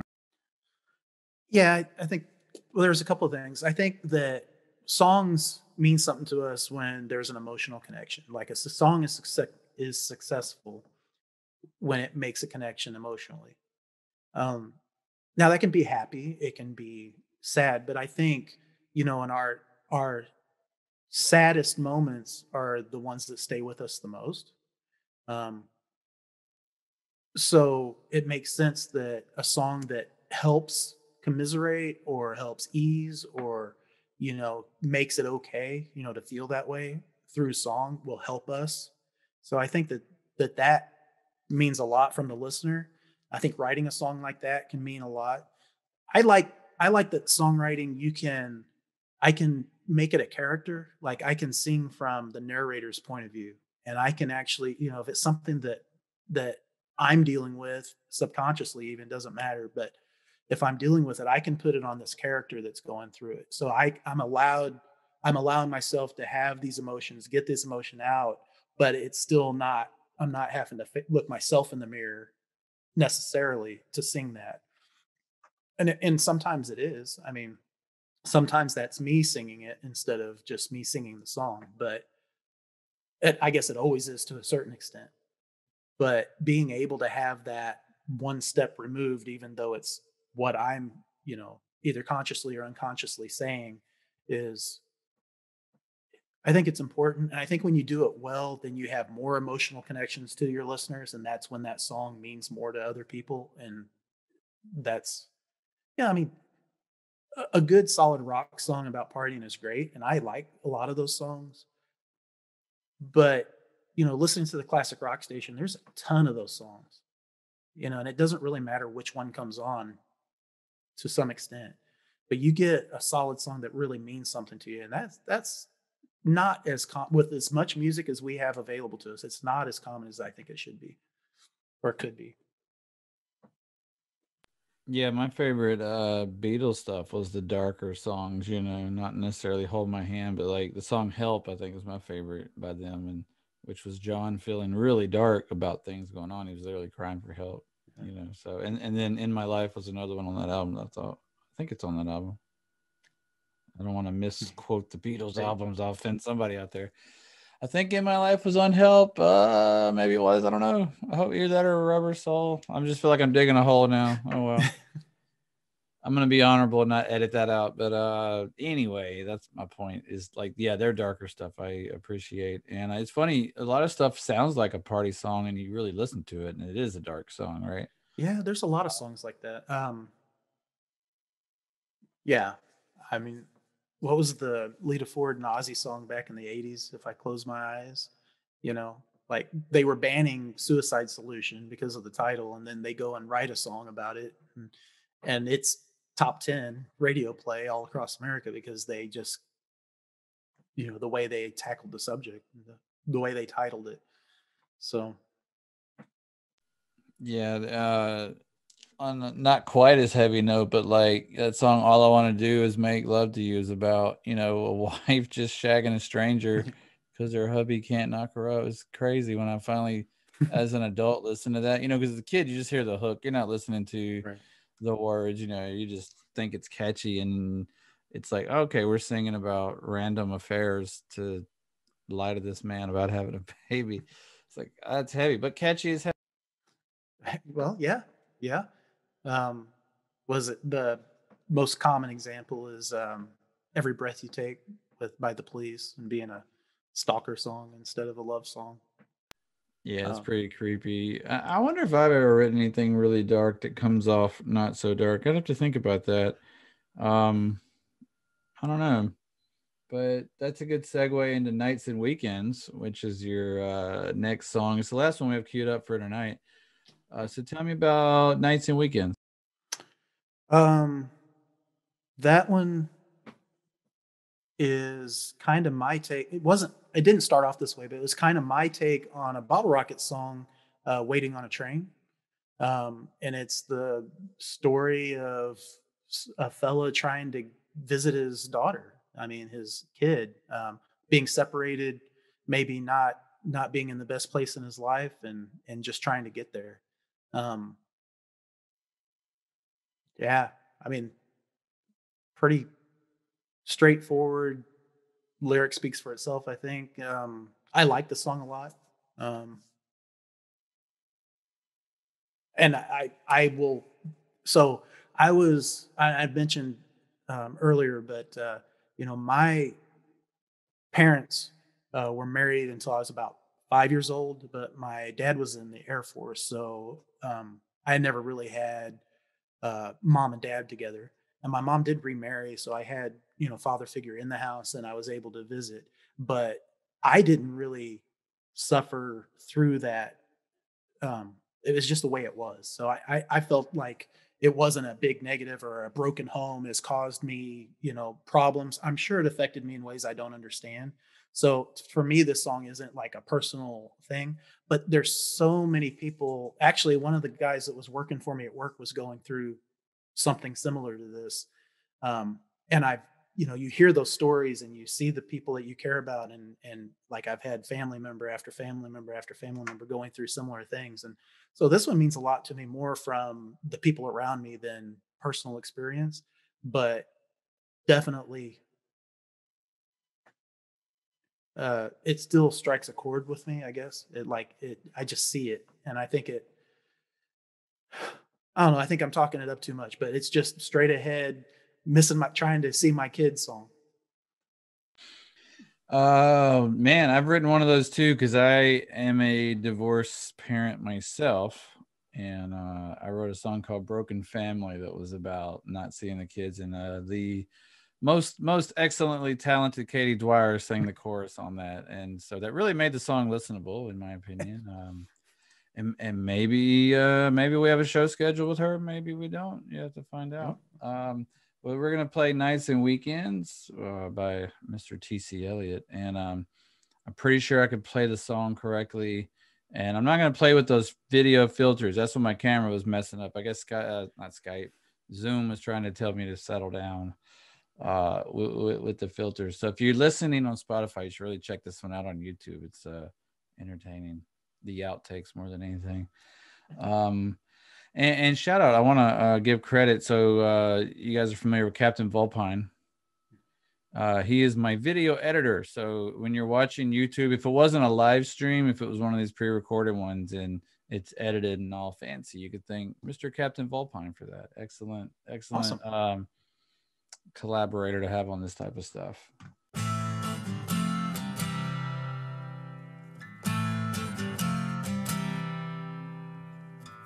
I stick out my thumb, only 8 miles from town. It's so cold early this morning, and my old car broke down.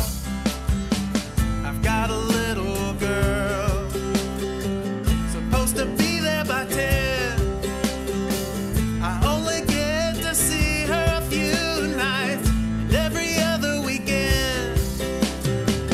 The judge said I'm no good, and my visits must be supervised. I'm doing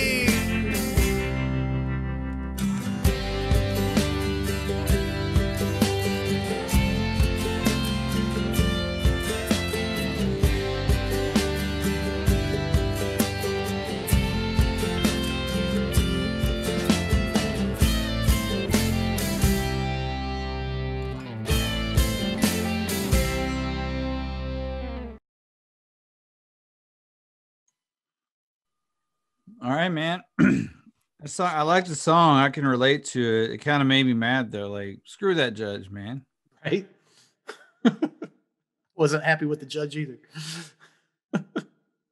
Yeah. So, like I said, I have a terrible brain here. But were you saying this was autobiographical from your point of view, or from your friends, or from your dad's point of view, or how does that work? Yeah, so completely not autobiographical. The opposite of that. Although I did have a, an employee, now ex-employee, friend who was going through um, not being able to see his son. He and his fiance broke up. She took the son, not being able to, visit, the whole 9 yards. Like, and it was a long process, a months long process, as these types of things usually are. And so he was going through a lot of that. So that was kind of one of the reasons to, I guess, it brought it home for me that it was on my mind or whatever, and seeing what he's going through. And I think, you know, in these situations, it's usually not any one person's fault. Um, Sometimes things happen or somebody will do something that ends a relationship or whatever. But usually when a visitation happens and things aren't working out, there's more than, like we were talking before, there's more than one perspective, and it's usually a failure to be able to meet and be able to agree. And I think for him, seeing that he would make mistakes, but he would also be trying to do the right thing, and somebody else would make mistakes, the other party, and all those types of things happening.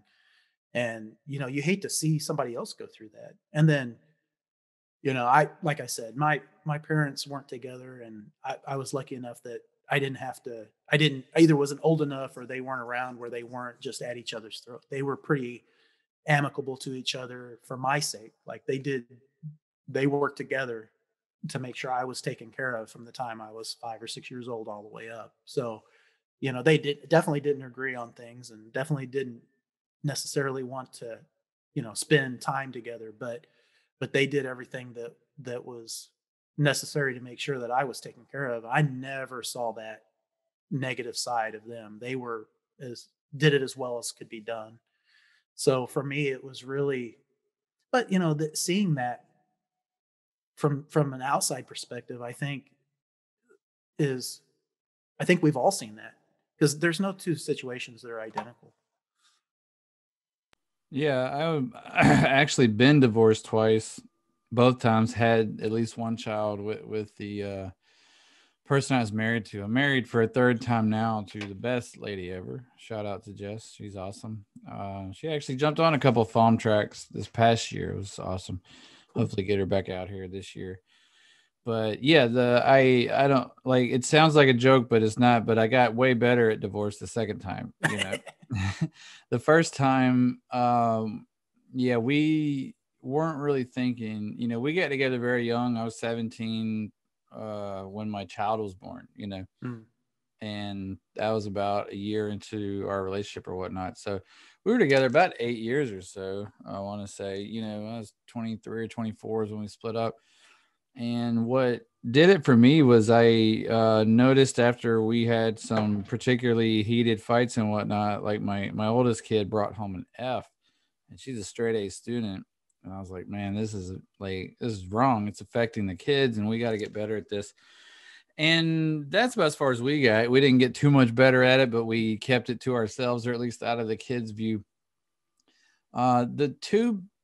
The biggest differences in divorce between my first divorce and second is that regardless of both times it didn't work out, both times we got divorced. And I think both times we both did things that made it not work, and I say we have shared responsibility in the failure of the marriage. But the difference with the second one is we both agreed that the child's life should not be affected as much as possible, right? It's going to be affected in Sure. a certain way, but not to ever use the children as bargaining chips or pawns, or power plays between us. And with my first divorce, I felt like we came up short there.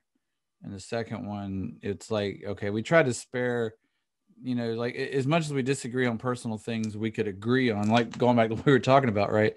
Let's see what we can agree on. And we agreed that we wanted Layla, that's our daughter, Layla's life to be the best life possible. And so that's how we approach conversations. All right, what's best for Layla? That's all we need to talk about. You know, our lifestyles and whatnot or whatever. We got divorced for a reason. Let's not try to. There's no point in trying to win a debate or anything like that.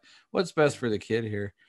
And I'm glad I've never been in a situation where I had to have like supervised visitation. I do get the weekend thing that drove me crazy. And I felt like such a loser after the second divorce. I was like, the last thing I wanted to do was go through that again, and you go from seeing your kid every day to seeing your kid twice a month, maybe a little more if something, is, you're picking her up for a play or hanging out one extra day. But it's just crazy. So if you as a parent, if you have kids, value that time because you can't take it for granted. For one, you never know if your marriage is going to work, regardless of how good it is today. There could always be a reason you're going to be separated. And one day they're going to move out anyway. So, don't take that time for granted, especially if you're in the middle of a divorce or you think you might be.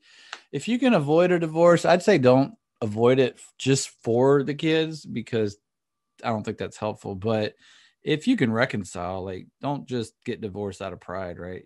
Like work it out. You guys got together for one reason. And I didn't know this was going to turn into the life, dad, vibe, advice hour. But I have a lot of experience in failed marriages and not seeing, and I tell you what, there's nothing to me, there's no silver lining to only seeing your kids every now and then.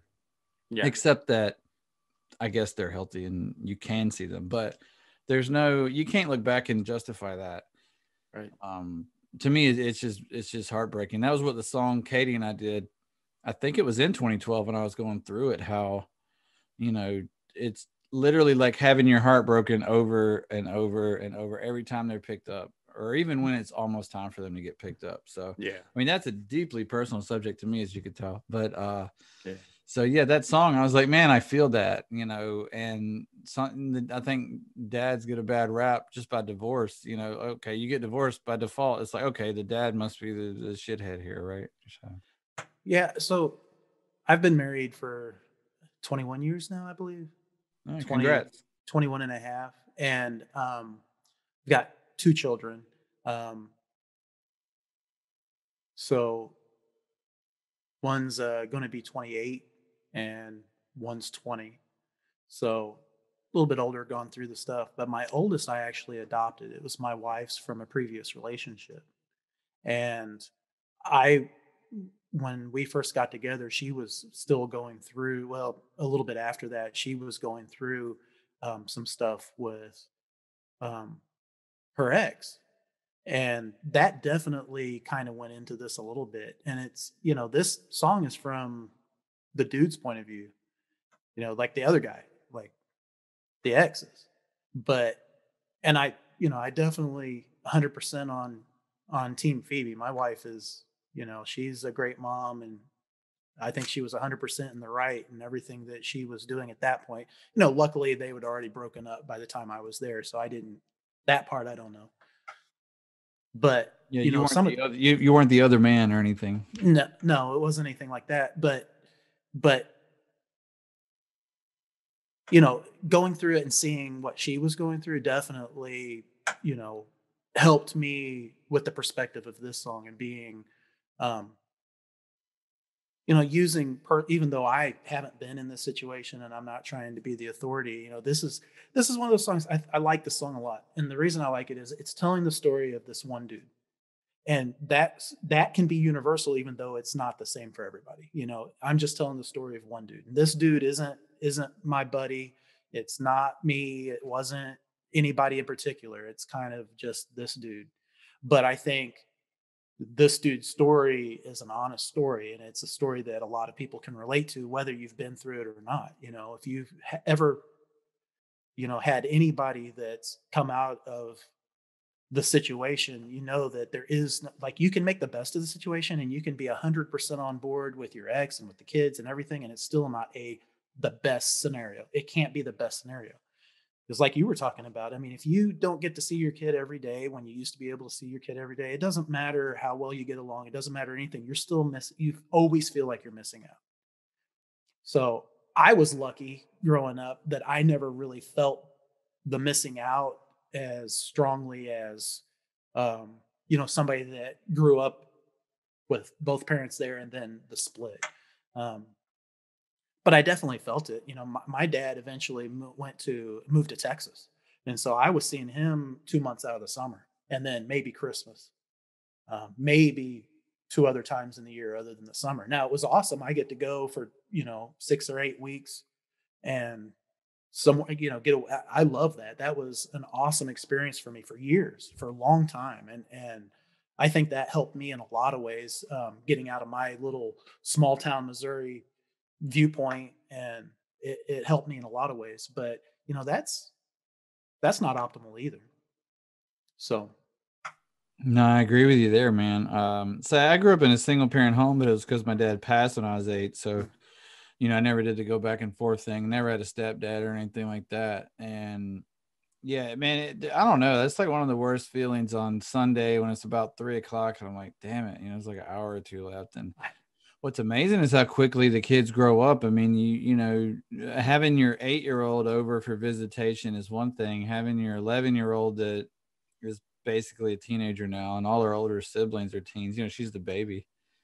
Like she came over this past weekend and literally spent it in her room because she has a little brother at home that just, bugs the shit out of her. And so she comes over and decompresses from that.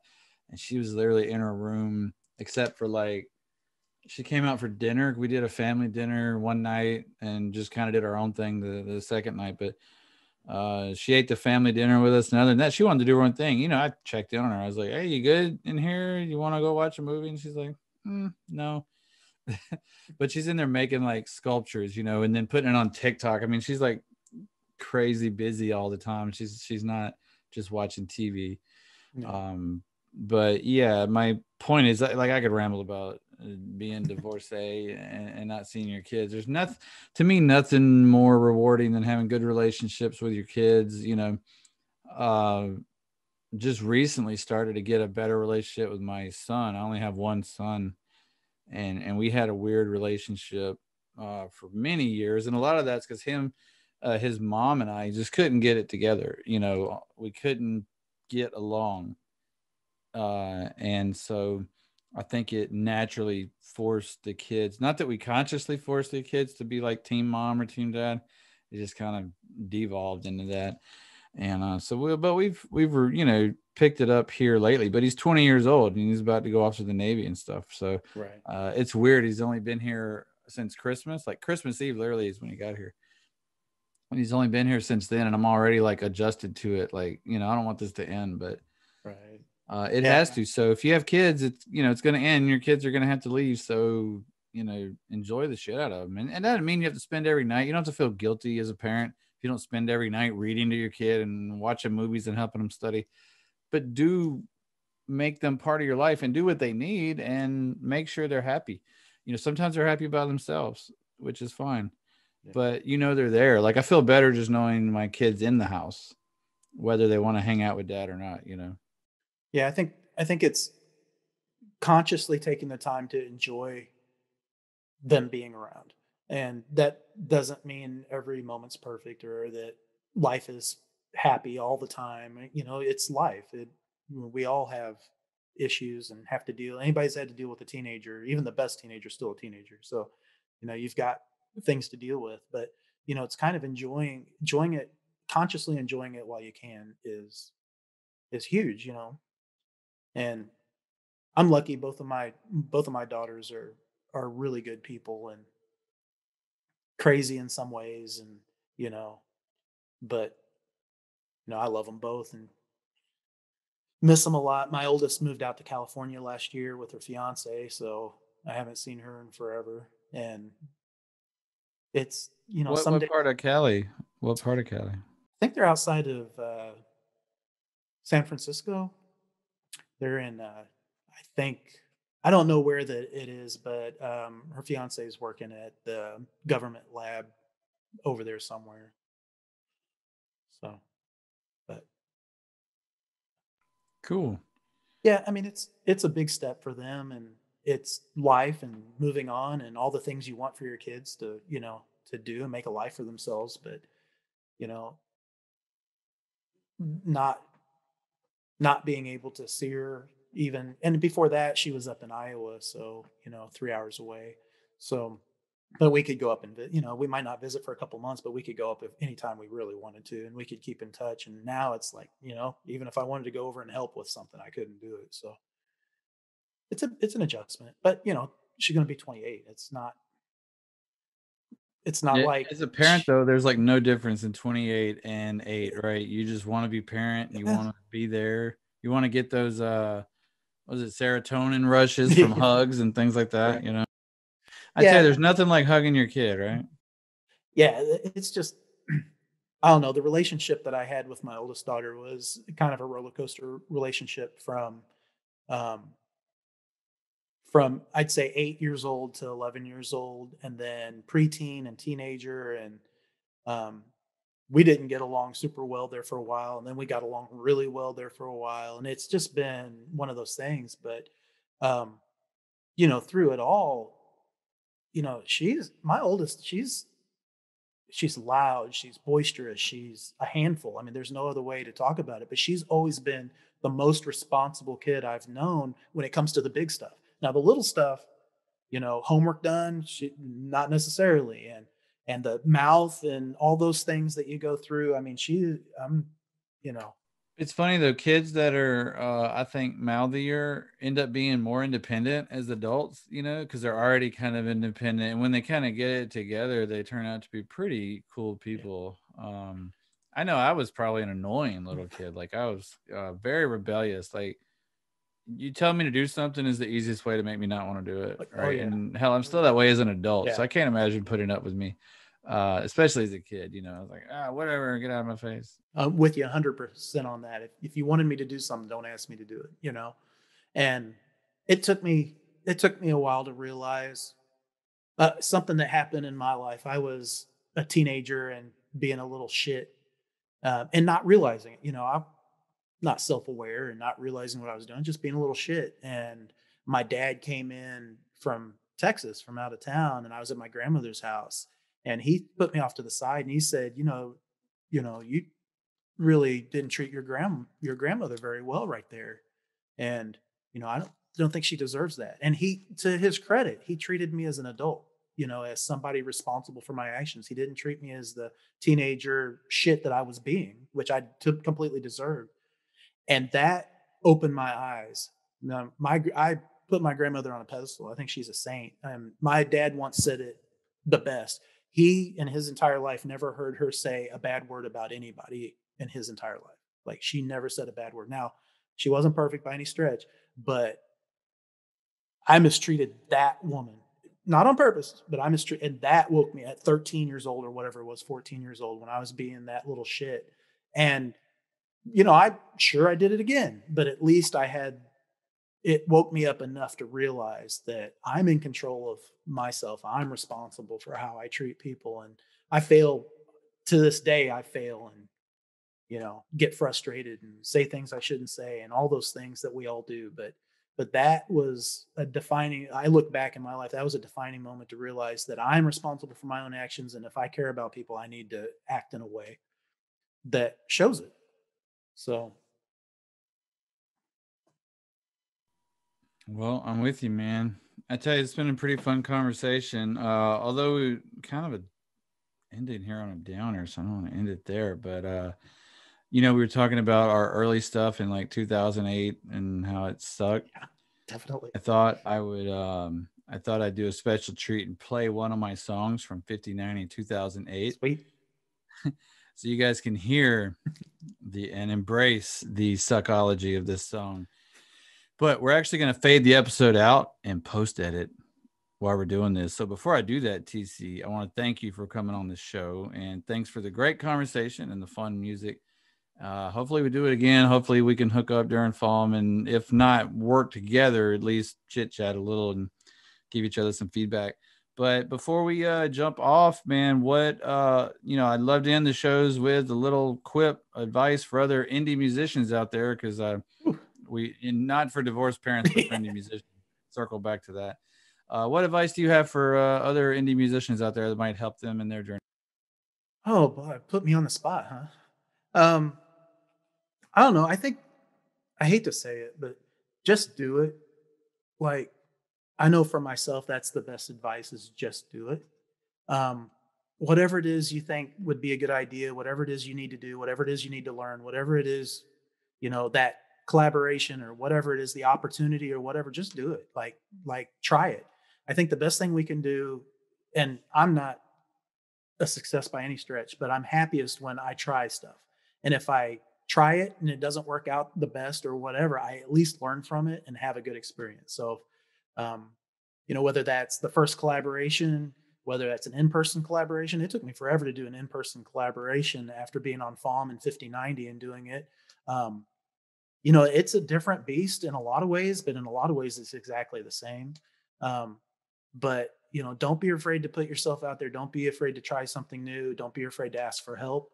Like, if just do it doesn't mean you have to do it all yourself. And I've been really amazed by the few times I've asked for help with something or advice or help me with this or how do I do this or whatever. I've always had great responses, whether it's on Songfight, FAWM, on the internet, somebody local, the NSAI circle here in town. It's been amazing how musicians in general and songwriters tend to want other people to succeed. It's not like some industries, and at least my experience is at the local level where I'm at down here at the bottom. It's been everybody helps each other. We do what we can. So that's what I got. It's worked so far for me. Well, that's good advice, man. Thanks again for coming on the show. Hope you had as much fun as I did. And so we're going to play this song. It's called Hungry, or Why Am I Feeling So Hungry? This is a 2008 Slade piece of crap from 5090. And we're going to fade out. So we'll talk to everybody on the next one. Awesome.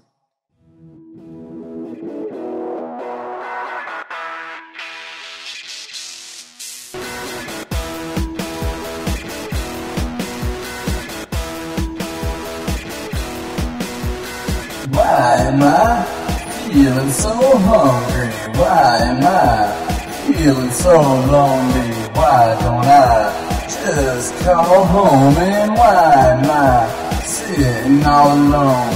Did you leave your number on the bed, babe? Can I see you ever again, babe? Why am I feeling so hungry? Why am I feeling so lonely?